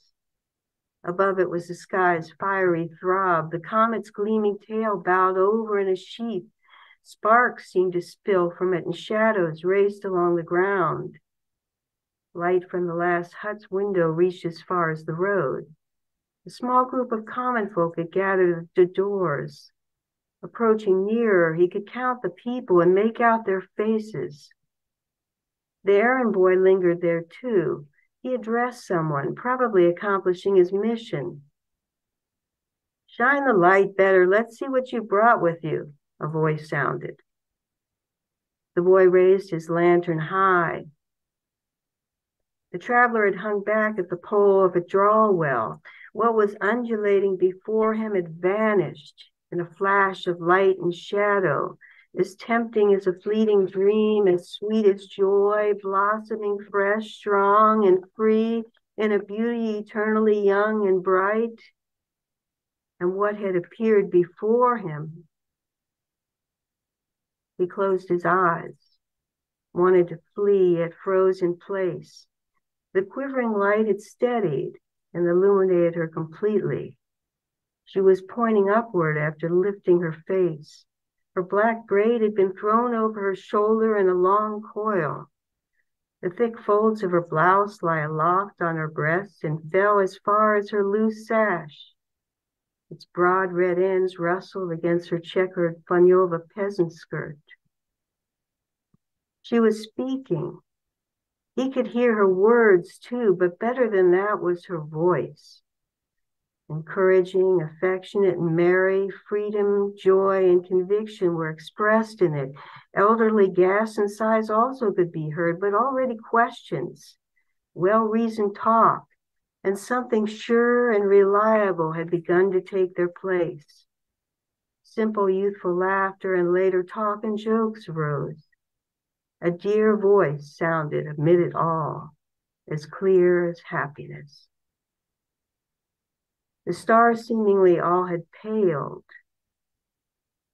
What did you call these others above it? The boy asked. Ursa Major. What wonders! I'm happy I stayed. The little circle dispersed. She remained alone and stood and gazed at the lovely 7 stars in the heights above the pillar of fiery dust. Plunging into a reverie, having become lost in thought, she folded her hands. Gotcha! Sounded from the darkness. Bagranskaya gave a start, listened. She couldn't see anyone. It's late, and tomorrow she had so many things to do. Thank you. There's a lot of ambiguity in this novel, and among them is the fact that she asked him to call her and she would come. But I guess it remains a question of whether she heard him at the end or whether she did hear him and did not go to him. Thank you.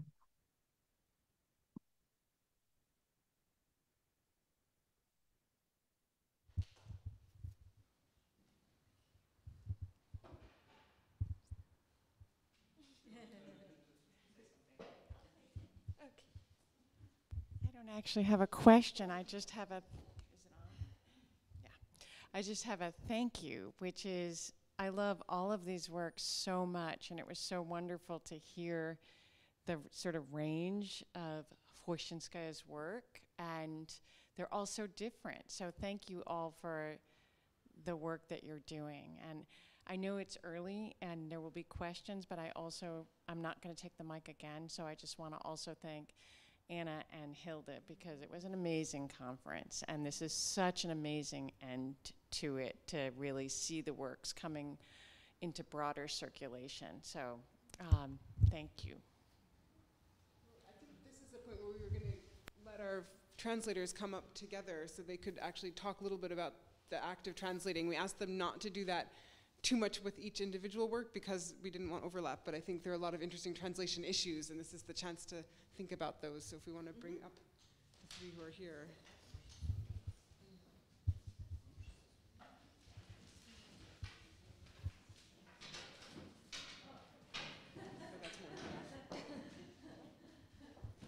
We just need, yeah, that's it, because Karen has her own chair.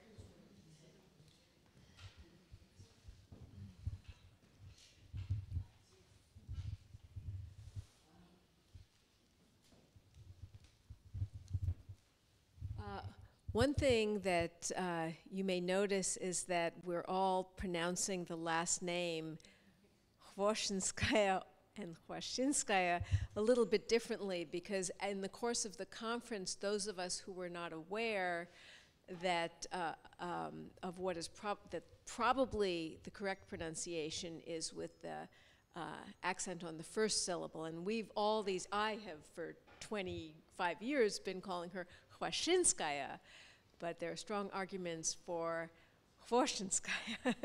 So some of us are going back and forth. Some of us are already in the habit of saying Khvoshchinskaya, but it seems that is it. And it's a very difficult name. So in terms of kind of marketing her to the world, we're trying to think of ways to maybe simplify it, playing around with something even like the Sisters K, which I think Hilda mentioned in her introductory remarks. Anyway, if anybody has any questions for the four of us, otherwise we can just talk.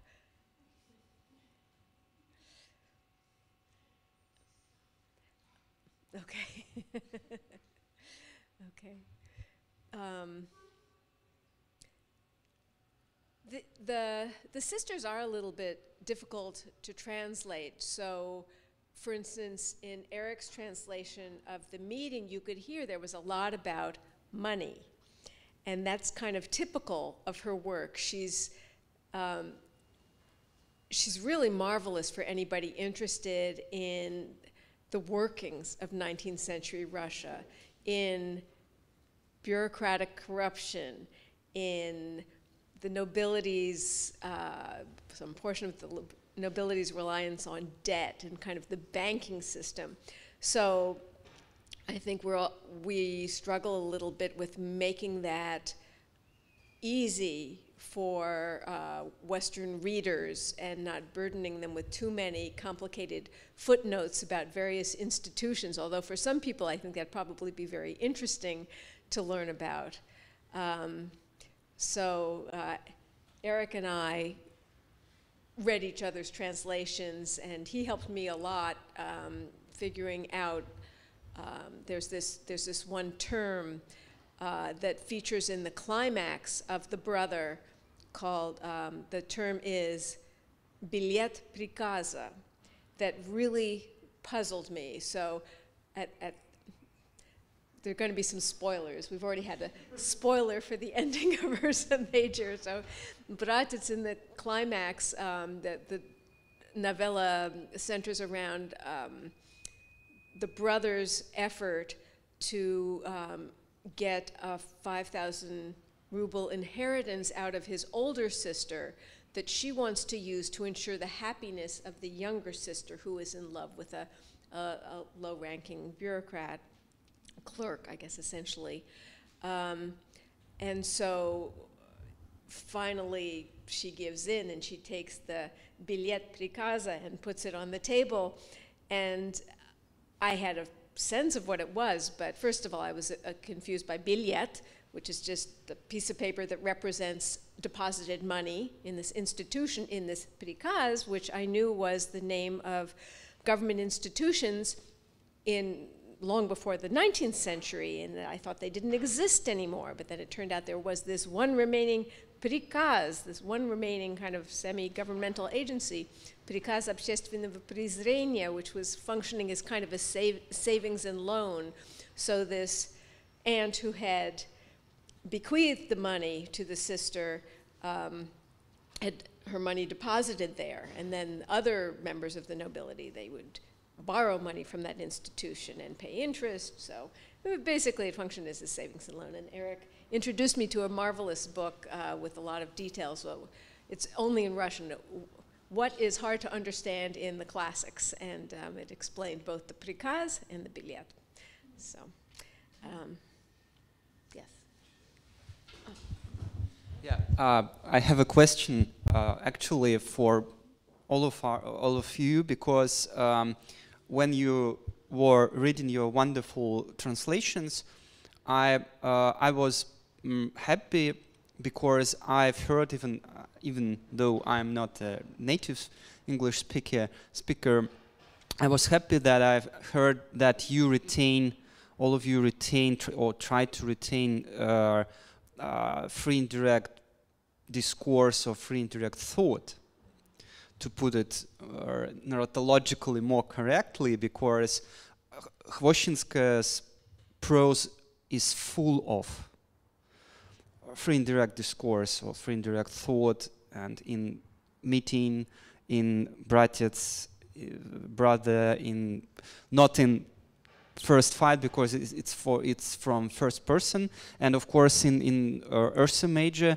So my question is, to what extent do you realize when you are working on this?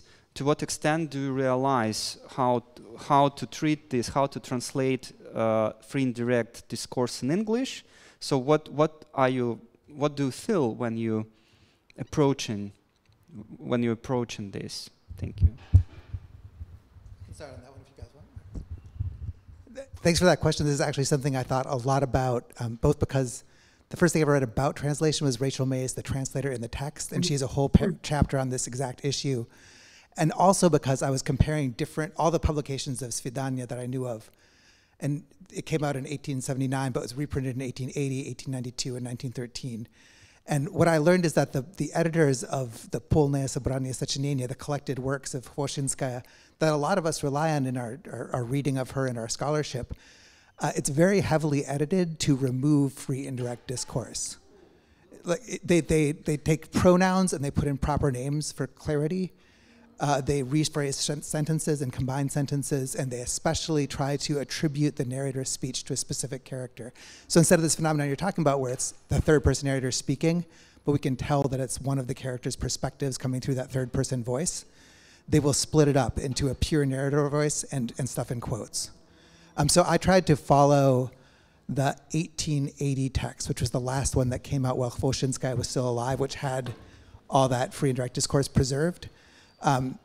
So I just, the other issue that Rachel May talks about is that this is something that Russian writers did a lot in the 19th century, and in the English literary tradition it was more considered like kind of clumsy or bad taste or something. So if you keep it all, you're maybe putting your work in a different, it maybe feels different to the English reader than it would to the Russian reader. I still come down on the side of I'd like to do what the Russian writer was doing and keep the free and direct discourse, and I tried to do that. And I'm glad if it came through in the reading it out loud, because that was also something I thought would be hard. But on the page, you can at least tell. But do you guys have thoughts about? Thank you, Eric. It's very important to retain and to reserve it, and it's awful that they edited. I didn't know, so thank you so much for this information. It's very, very, very extremely important.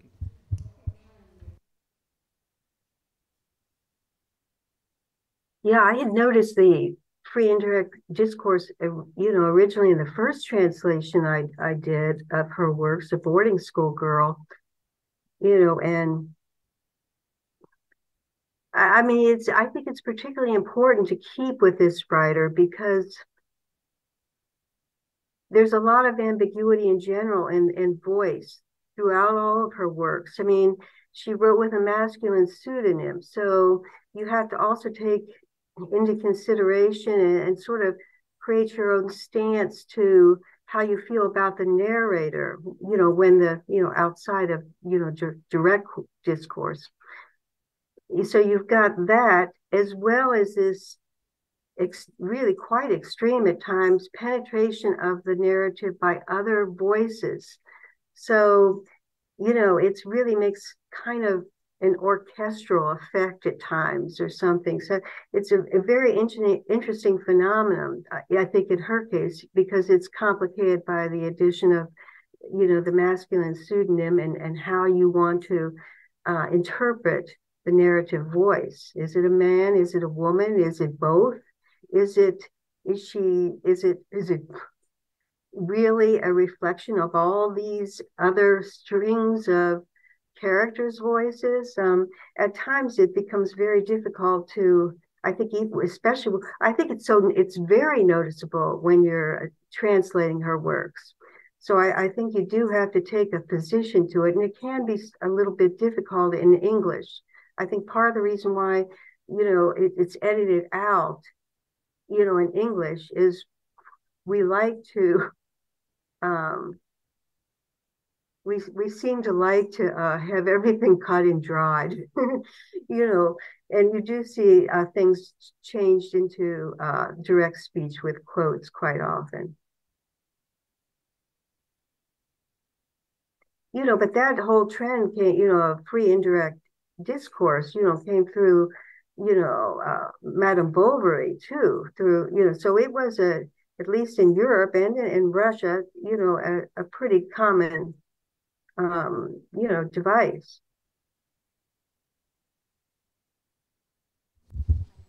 Thank you. Thank you very much.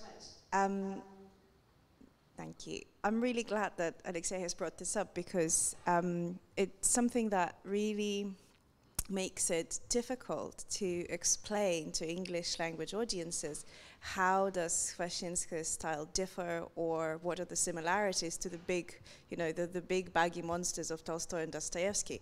Because when Eric was reading his translation, that, that at least when you're listening to it, that's just like Henry James. So to an English language ear, this sounds and looks like a modernist novel. But the way, the way we're thinking about it is something that is published at the same cultural and literary milieus as the pre-modernist, right? The big 19th century classic realist novel. And that is something that, to be honest, when I read Khvoshchinskaya in Russian, is not as noticeable. So it's when you translate it into English that it suddenly sounds like modernist English prose. And that's certainly something that I think we might need to think about in terms of how we explain to English language readers why it's interesting to read. And which might not be as relevant as we talk to people who read it in Russian. Because to be honest, I haven't noticed it when I was reading it in Russian. It's only the English translation that really, because exactly as you say, Russian writers do this all the time. Whereas this free indirect speech, especially kind of in the critical tradition, is highly associated with Henry James and the modernist novel. So yeah, fantastic, thank you so much. I also have a quick question, if that's all right. You mentioned that one of the differences about Khvoshchinskaya's prose is that it's set in the provinces. And I wondered if there were anything that you have found as translators that was difficult to translate because it's a different world from the kind of Moscow and St. Petersburg based novels of Tolstoy and Dostoevsky. Was there any kind of, I don't know, Rязань specific words or something that relates to the life in the provinces that was very difficult or challenging to translate? Thank you.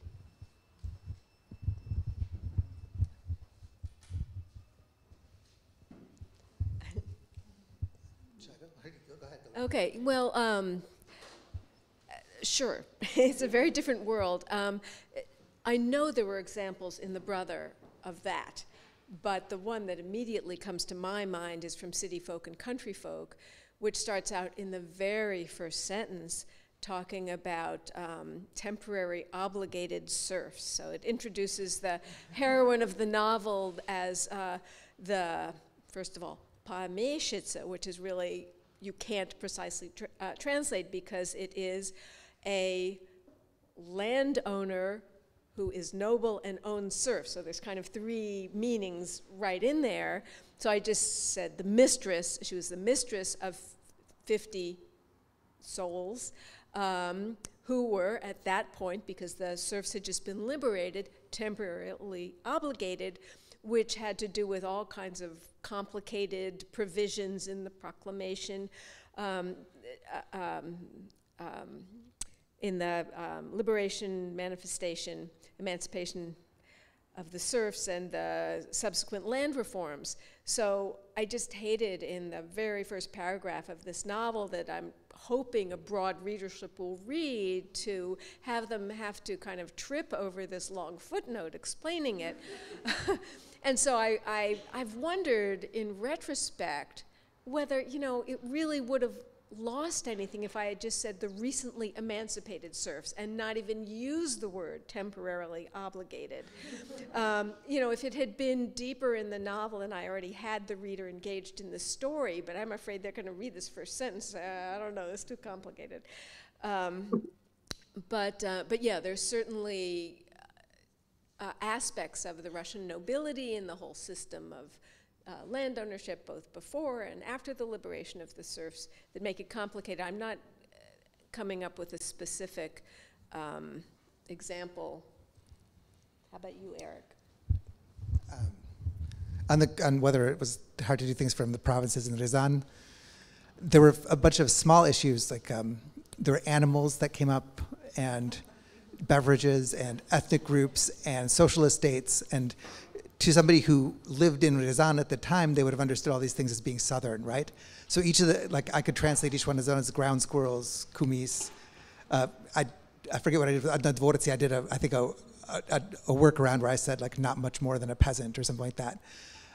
So each of those was a challenge on its own, and what I think I did not find a solution for was a way to make it clear that those things all go together as southern features. I basically just said that in the introduction, and if you didn't read the introduction, you probably won't notice. Did Karen have anything to add, or? Okay. Well, I think there's that problem, but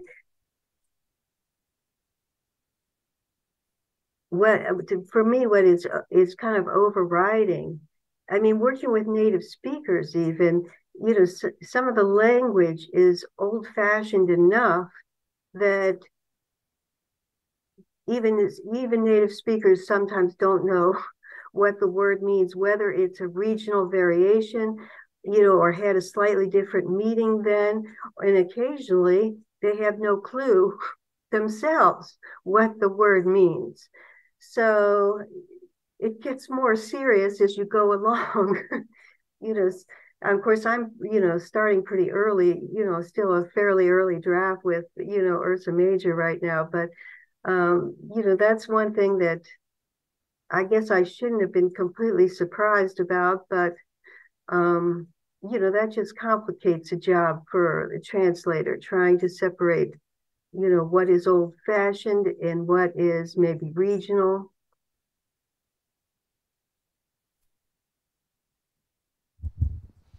Well, I guess I just wanted to say, in my case, I think I'm facing less problems with that, because precisely the main voice of the narrator is trying to basically bring with him everything that he has carried on from the Moscow salons. And my job has been to sort of figure out actually the slang of the Moscow salons and ways that, you know, maybe some things are actually completely inflated by him. But of course, the minute, and I think the presence of peasants in the text is so minimal, it's basically brought down, I think, to almost nothing.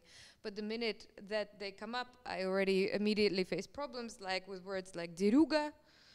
So in the end, I translated it as a sackcloth, but it took me a long time, and I had to talk to my grandmother about it and ask what is that?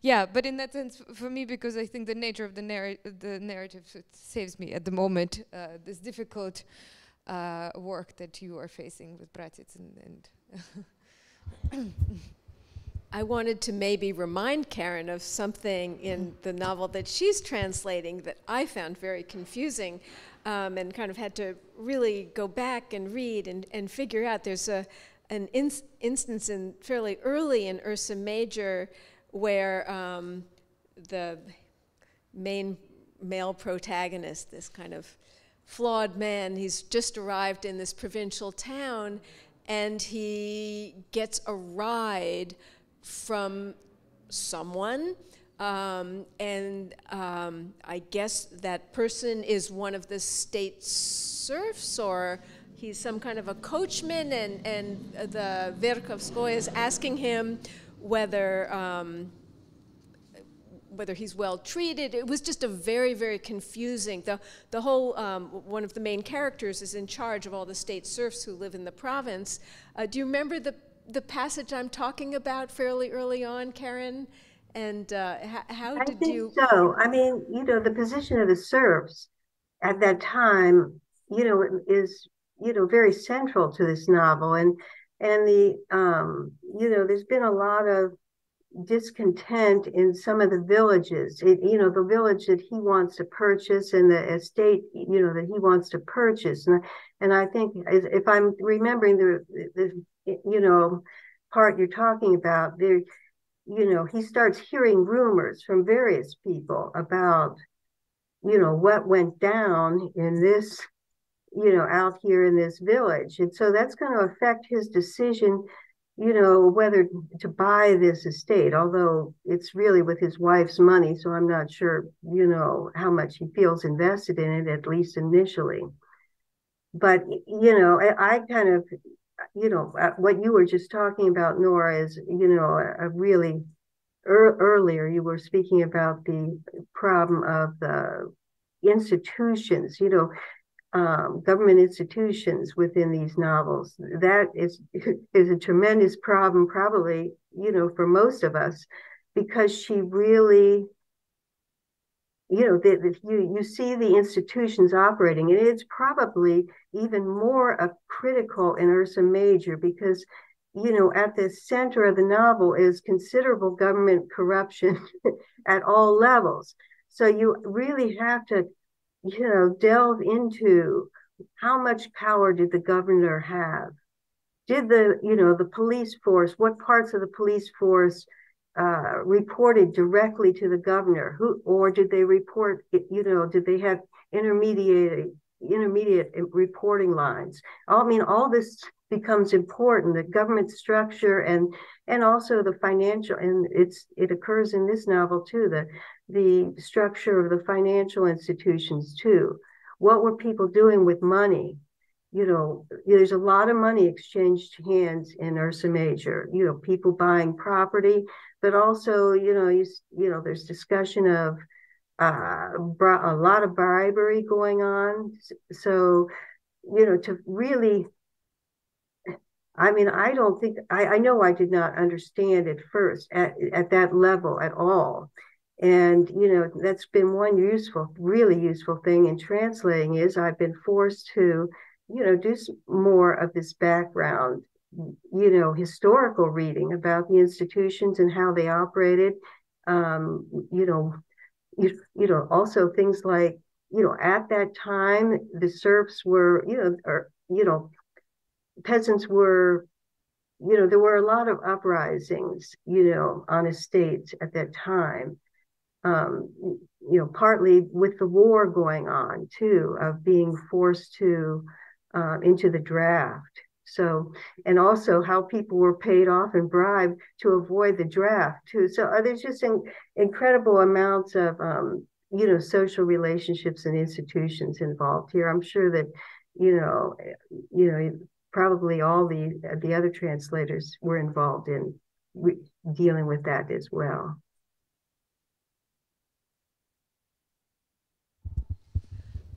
I do have, oh. We actually have a question online. Thank you. So we've received an email from Candice Wheel. I would like to respond. Could you ask your guest speakers translators if they could comment further on about the use of dialogue to reveal not only self-perception of character, their personal relationships and the realities of the day, but also the conflict between the character's self-perception and the way the readers receive the character. The use of dialogue that reveals an assumption by Khvoshchinskaya of a shared higher human value with your readers of what is morally true and good, against which the social themes which truly need to change are suggested, and again seemingly understood and shared with the reader. And the idea of youth not knowing itself, not recognizing in itself the significance of their own thoughts, feelings and actions, and how this dynamic moves towards revealing the center of gravity of the author's concern.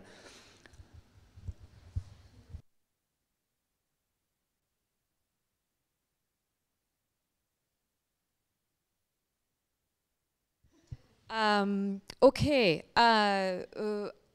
In some way, I consider Первая борьба a kind of anti-Bildungsroman, right? We're actually dealing with someone who's coming to age without having actually gone through the experience of growing or learning anything about life. In fact, I actually think the fundamental tension of the struggle that the narrator keeps talking about is in fact to remain as unchanged as possible, right? He has to undergo a particular compromise at the end of the text, but this compromise, the minute that he receives the money from the bourgeois woman, that he essentially was holding off from doing that because that would ruin his kind of proud image of an aristocrat. The minute that the money is received, he sort of reverts immediately back to the performative aspect of his identity. And another aspect about this specific character is that it's actually very difficult to tell how performative this identity really is, right? And how much this inner feeling is sincere, that in fact actually he has been somehow wronged from birth and being born to sort of the wrong parents, then somehow his fate is corrected and now he has to recorrect it back again, right? And so in that sense the act of learning is minimal. And in a way, by hearing himself speak in dialogues, I believe that he's constantly just reaffirming again and again that he is in fact carrying on in the right sort of mannerism in order to keep affirming this largely unfounded position. So, yes, I'm not sure if that answers the question.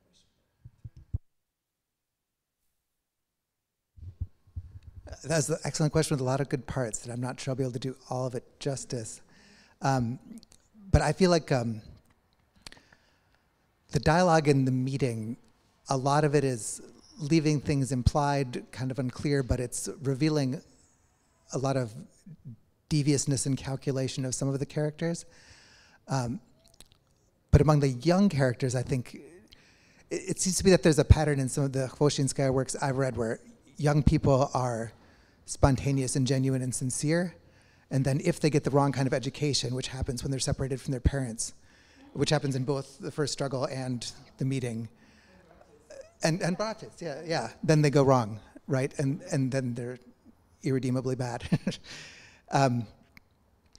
So we've seen some in parts of the meeting that I didn't read where we have the young Anna Vasilyevna and her young progressive friends saying good, spontaneous, sincere things to each other. But there's less dialogue in that part, and most of the dialogue is used for the kind of psychological games between Alexandra Sergeyevna and Pyotr Nikolaevich and things like that. Yeah. Nora, did you have thoughts? Yeah, I don't have too much to say about Bratets, about the brother in that regard. The house where the three sisters live is a very quiet house. There is quite a bit, especially once the brother comes on the scene, there's quite a bit of dialogue. And I like the comment that Eric made, just the division between normal kind of sincere and functional dialogue, and then the brother being interjected into this house with his very manipulative, everything that comes out of his mouth is to achieve some goal or just kind of stick it to somebody who is maybe getting a little bit too self-confident or wanting something for themselves. And but yeah, other than that, I don't have any comments. I did want to actually, though, just go back a little bit to the question about the. So I am a lowly master of art. I do not have a PhD. I do not write about literature very much, so I'm not as competent in talking about it as my colleagues here. But the question of the free direct discourse, that's the term that Alex said? Free and direct discourse, right. Just something that's interesting to think about with the sisters is that they use pseudonyms. So there are so many layers to the voice of the narrator. First of all, we know they're women. The writer is a woman, but the pseudonyms are male. And in the novel that I translated, City Folk and Country Folk, you have this really delicious extra layer of you have one of the main characters, kind of an anti-hero, writes for the sort of journal the novel was first published in, and we see him in the novel writing for such a journal, and he's writing and describing the reality the novel is describing, but distorting it terribly.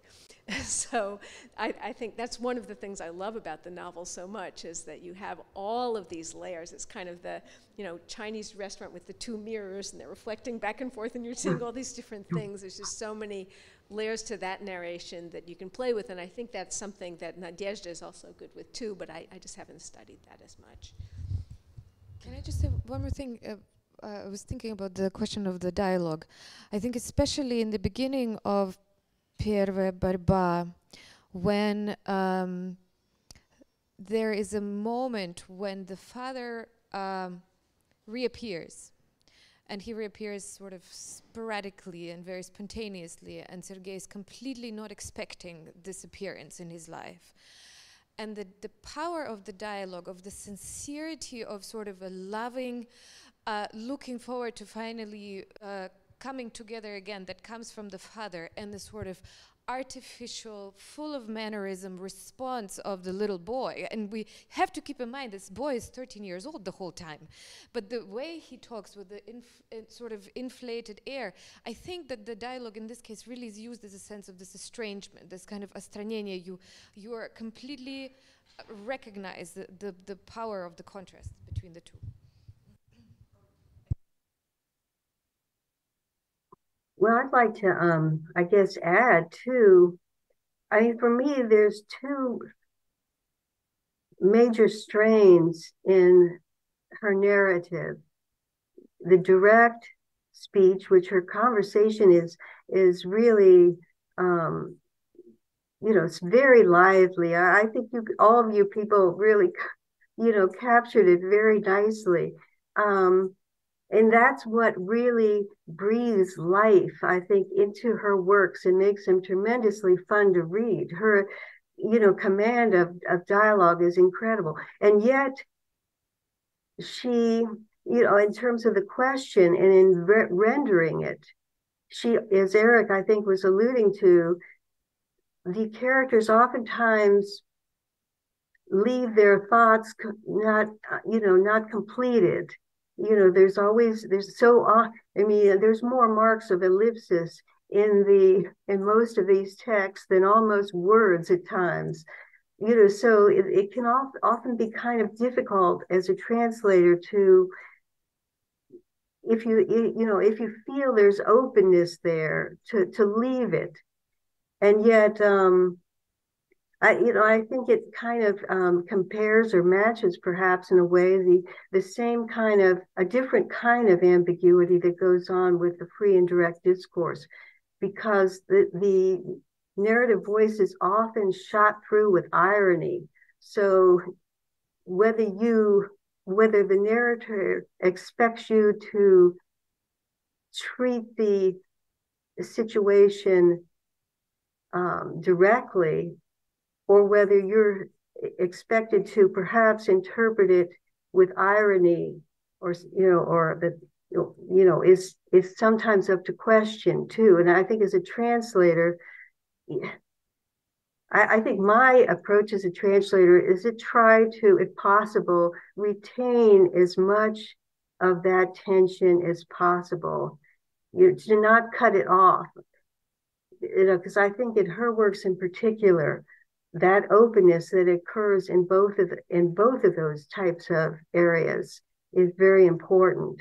And then the dialogue is in regard to this particular question, it occurs in the dialogue too. So it's kind of it's somewhat of a problem there too, a translation problem anyway.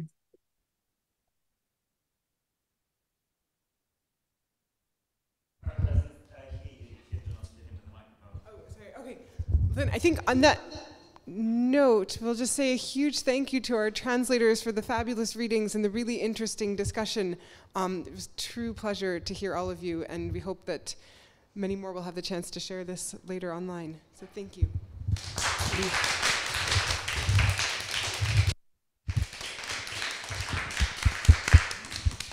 And thank you to Pushkin House for giving us this venue.